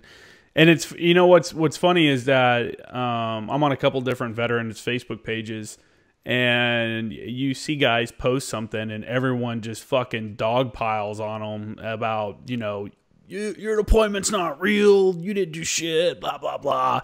And then the next post will be someone talking about doing 22 push-ups a day, you know, to talk about veteran suicide. It's like, dude, like, dogging somebody about their service is like one of the reasons dudes are killing themselves, because they feel like they didn't like measure up to what was in their own mind and what they thought that, you know, this is what I thought the Marine Corps was going to be, and it actually turned out to be like this, and it's not what I thought. Now I'm, you know, whatever, you know, it's everybody that's been in the military knows the story, but knows that kind of story. But I think, you know, it's all fun and games to talk shit to people. Everybody should be able to freely talk shit to everybody, but some people don't understand the line, don't have common decency. You know, they just want to... Some people are just gross people, man. You know, it's just one of those things. I see an example on one of the Facebook pages I was on, like right after the Las Vegas shooting happened. Within an hour, not even an hour, I was on Facebook and I was on that page, and they were already making memes making fun of it, you know, which is, and guys are like, that's just our sense of humor and stuff. It's, you just got to understand it. And I'm like, I guess, man, I mean, if you want to laugh at something like that, haha, like, good on you, whatever. But that's just, I think you're fucked up. Honestly, I think you might want to talk to somebody. Like, if that's the kind of stuff that, you're super edgy, you know, like, look at you, super edgy guy making fun of that kind of situation, or a veteran that's something's wrong with them, that's no fault of his own, you know, and they're struggling through something, but you're going to give them shit about it. You know, it's like, we're assholes, you know. It takes all kinds to make the world go round, and the military is a direct reflection of society. So the military has a bunch of assholes, a bunch of fucking, you know, there's a percentage that are pedophiles. There's a percentage that are fucking criminals. There's a percentage that are whatever you want to see. We're all there. But overall, majority are good people. But most of us are still assholes. I agree. While we're still good people. I agree. I tell people, I don't even, I don't let the haters get to me anymore, you know. I just, the best revenge I can get on those guys is to be successful. And that's what I'm doing. Yeah. You know, I run a very successful program. But it's guys like that that kept me quiet for so long and not wanting to share, because I don't feel like my deployment was much of anything. You know, I didn't get, you know, I'm not a highly decorated warrior. I'm not a war hero. You know, I don't have all these cool medals and stuff like that. I don't have a really remarkable combat career. You know, I went and I did my job and I came home. Like, I don't have any glorified war stories. I can tell you a bunch of funny, stupid stuff that happened, right? But I don't have any glorified stories that people write books about. Like, I didn't have that kind of experience. And so for a long time, dealing with PTSD, I was afraid to tell anybody about it, because I felt like I didn't deserve to have PTSD. Like, why am I dealing with this? I didn't earn my PTSD. Fuck. It's like, my deployment was nothing compared to some of these other guys. Like, and that held me back for a very long time. But what God showed me was that he's, you know, God showed me that, yes, in my mind, I had a very limited combat experience, but the problems that I'm having are real. I'm not malingering, right? Mm-hmm. I'm not faking the funk here. Like, what I'm dealing with is real. The nightmares, the panic attack, the anxiety, the depression. Like, I'm in the midst of this. This is really happening to me. And what God showed me was, if you and what you believe to be a limited combat experience are having all these negative effects with PTSD, how much more are those other guys suffering who do have those impressive war records, who have multiple deployments, who were kicking in doors? They're suffering just as much, if not more. And so what I learned is that by me speaking up and saying something, it allowed other people to come forward and say, hey, man, me too. I'm struggling with that. What did you do? I'm like, all right, man. Well, here, this is what I did. This helped. This doesn't help. So stay away from this. I don't tell people to stop drinking. I say, as you're going through therapy and as you're trying to get your life back together, stop drinking, right? You may get to the point where you can have some alcohol later, but if your life is upside down and in turmoil, like, just stop drinking for the next couple of years until you can get through that patch. And then maybe you can have a beer every now and then, or maybe you can't. But for this time, while you're going through this program or this treatment, like, just put it away for a little bit. So that way you're not putting a Band-Aid on a bullet wound by using drugs and alcohol. So it held me back for a long time. And what I learned is that there's, and I write about this in my book, there's 3 camps basically when it comes to mental health, and I believe. So on the far left camp, you have this person who believes that they're never going to get any better and they're just a victim of their circumstance and they take no responsibility for anything that's happened in their life. And that was me for a long time. I lived in that camp for a long time, so I know it intimately. And then on the far right side, you have these people who don't believe PTSD is a real thing, that they're just faking it, that they just need to get over it. And if, I hear this in the faith community with other veterans, if you just believed more in God, then you wouldn't have these problems. And I want to punch these dudes right in their neck, because that's just a lie from the pit of hell. So you have these two groups on the left and on the right, but these are minority camps. The majority of people are the people in the middle who are dealing with a mental health issue, but they're still going to work every day. They're still operating in society, right? But they are struggling. But the problem is these guys in the middle, we're the majority, but we're the silent majority because we don't want to step forward and say anything because we don't want the guys on the right to paint us as the guys on the left, the malingerer, the faker, he's just a victim of his circumstance. And so they stay quiet. But the reality is that if those of us who are struggling with mental health and we're still surviving and we're striving, when we step forward and we say, hey, man, I struggle with mental health, it changes the conversation. It does 2 important things. Number one, the guy on the right, it shows him, and this happened to me many times, where people look at me and say, well, you're a successful business owner and you run a nonprofit. Like, you can't be struggling with suicide and depression. I said, I am, man, and this is what depression looks like. I struggle with it on a regular basis. It changes their concept of what mental health is. And the guys on the left, it gives them hope that, hey, man, if Q can do it and he can get better and he can get out of this mentality, I can too. And the last thing it does is it empowers everybody else who's in that silent majority to be able to be brave enough to step forward and say, hey, man, I struggle too. Let's work together to get through this. So that's my advice to the people who are still listening is to, if you're struggling with mental health, just talk about it. Let people know. Just start the conversation. I don't think you don't know where it's going to go. I don't think people realize that, like, everybody struggles. Everyone has their struggle. Everyone is struggling about something. There's something that every day you're going to be like, fuck, I should have done that better. Fuck, this could be better. It's just one of those things. Suicide is up, not just in the veteran community. Like, we highlight the veteran community so much just because we're veterans, 1, and 2, because there's war going on and stuff like that.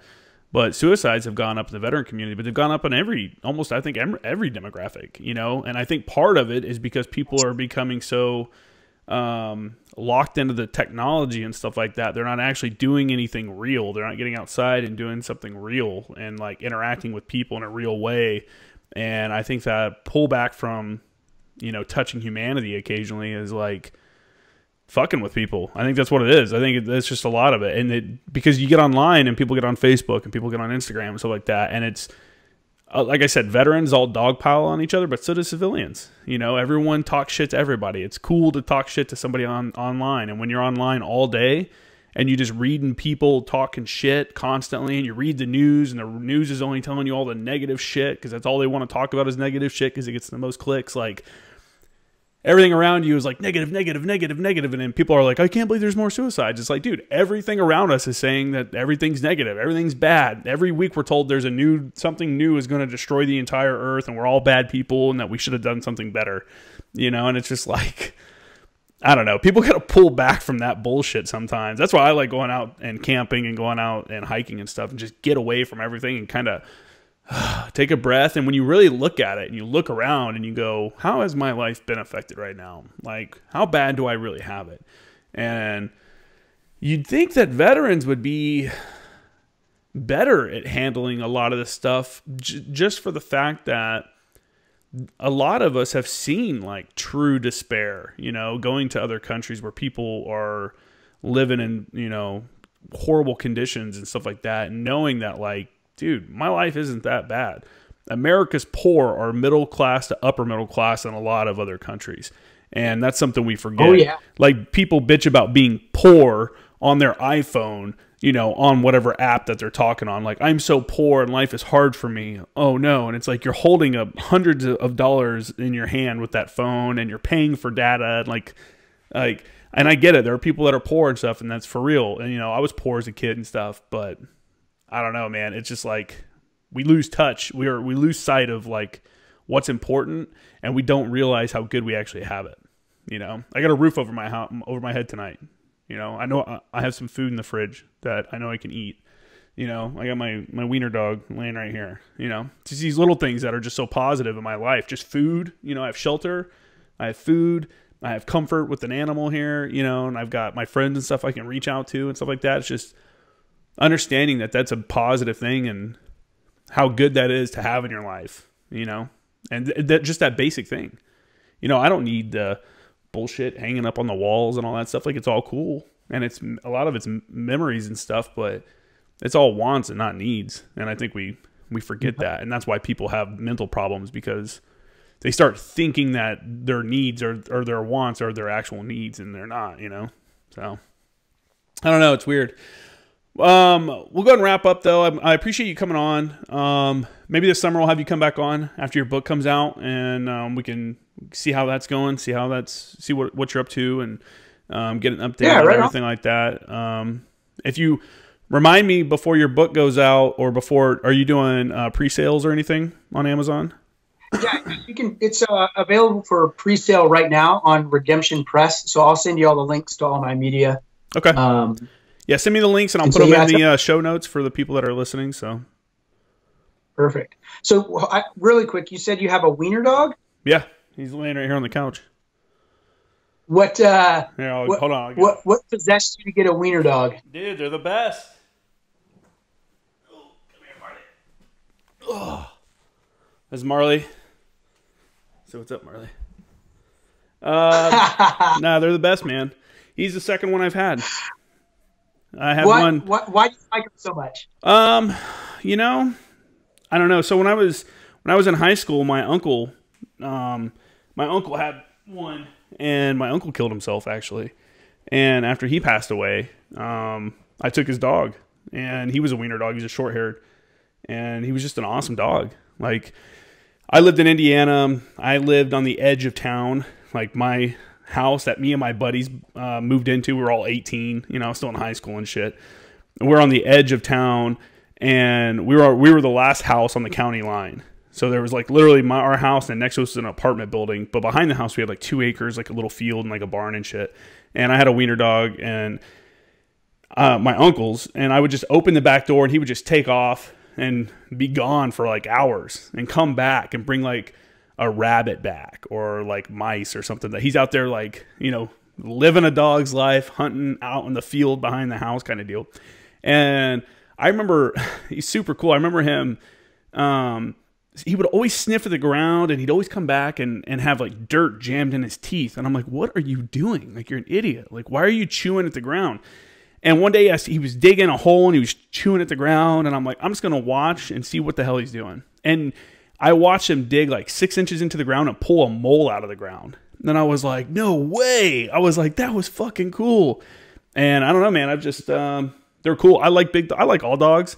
Big dogs are cool, but I live in the city in San Diego. So I just don't feel it's right to have a big dog in a small place. I feel like if you're going to have a big dog, you need to have a yard and stuff for them to, you know, play around in and stuff like that. So, and when a wiener dog, and when they're little and they chew on something, they don't fuck up. You know, they're not going to chew a hole through the wall. They're going to chew like on the edge of the carpet or something, because he probably weighs 15 pounds, but he's 13 years old. You know, I've had him for 13 years. So He's my little It's dude. funny. I have a wiener dog too. Oh, really? Yeah. Michael Farrell. Michael Farrell that comes on all the time. He has 2. It's wiener dog country. Oh yeah. There. Okay. Yeah. Yeah. Yeah. I have. She's just a little miniature, so she's only like this big. She's a double dapple. She's just a little tiny thing. They're but great. She's fantastic. I love it. I'm advocates for them. And she does too. Like you said, she'll chase down anything. She doesn't care. Yeah, they're fun dogs. They're really cool.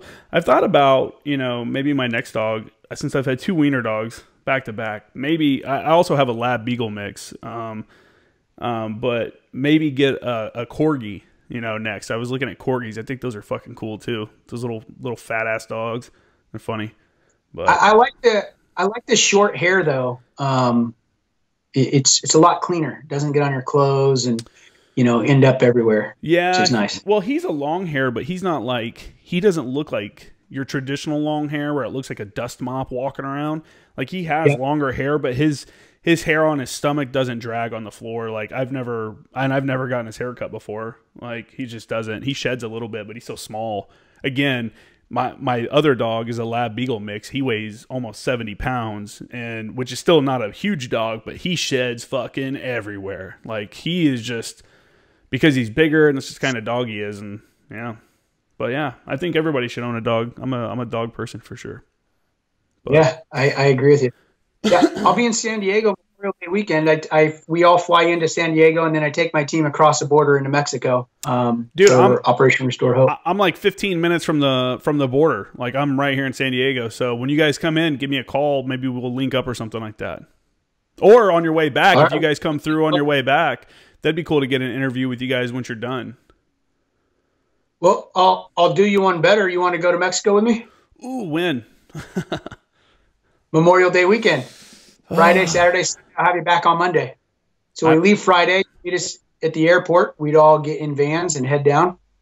Let me say maybe. I'm a maybe on that. I have a passport. I'm right here on the border. I don't want to commit fully, but I'll put it down as a maybe, and I'll put it on my calendar. That I'm not against it. I'm right here next to the border, and I've never been to Mexico. Like I've never gone across to Tijuana. Like it's just I don't speak Spanish, and 2, I know it's safe. I know you can go over there and it's no worse than anywhere else I've been in the world, but there's always that like, oh shit, like what if I go over there and something happens kind of deal, and especially now that I'm not in the military. So I think it's different if you get in trouble in another country and you're in the military, because they're like, oh shit, we don't want to fuck with him because he's in the military. He's in the U.S. military, and it's just going to be bad for him if they fuck with you. Whereas now as a private, citizen, if something happens, not even my own fault, like if someone tries to, hustle me over there or whatever, I don't know. I really don't want to go over there and fucking deal with like the issues that go on at the border, because the border is pretty rough right now. Like the border crossing area is like Tijuana, because of the, you go to Mexico all the time. Tijuana is not Mexico. I go 2 or 3 times a year I go. And so for me, all veterans, exactly what you're saying. Everybody says the exact same thing, right? Like, oh, I don't know. Because what if something happens? And what I tell guys is, if I was going over there by myself, I'd be a little bit more concerned. But there's going to be 3 vans of 15 combat veterans. If somebody opens up that van door, they're literally opening up a can of. For that, for something like that, I wouldn't worry. I was talking about if I was to go alone or if I was to go with one other person. Oh, yeah, for you, it's more of a timing thing, because I'm in school as well. So I got to make sure that I don't have any like exams that week and shit too. So, but I'll definitely put that down, and you can email me the details when you send me all the stuff for the links and stuff for the episode. So, last chance, you want to go ahead and throw out all your stuff one more time, like your contact info, your website and stuff like that before we sign off. Yeah. So, if you guys want to know more about the ministry and the missions work that we do overseas, you look up qmissions.org. If you want to know more about the suicide prevention app, you can look up operationpopsmoke.com. And if you want to check out the book, you can just do a Google search for Healing Through Service. That's the title. And you should be able to find the book on Redemption Press for pre-sale right now.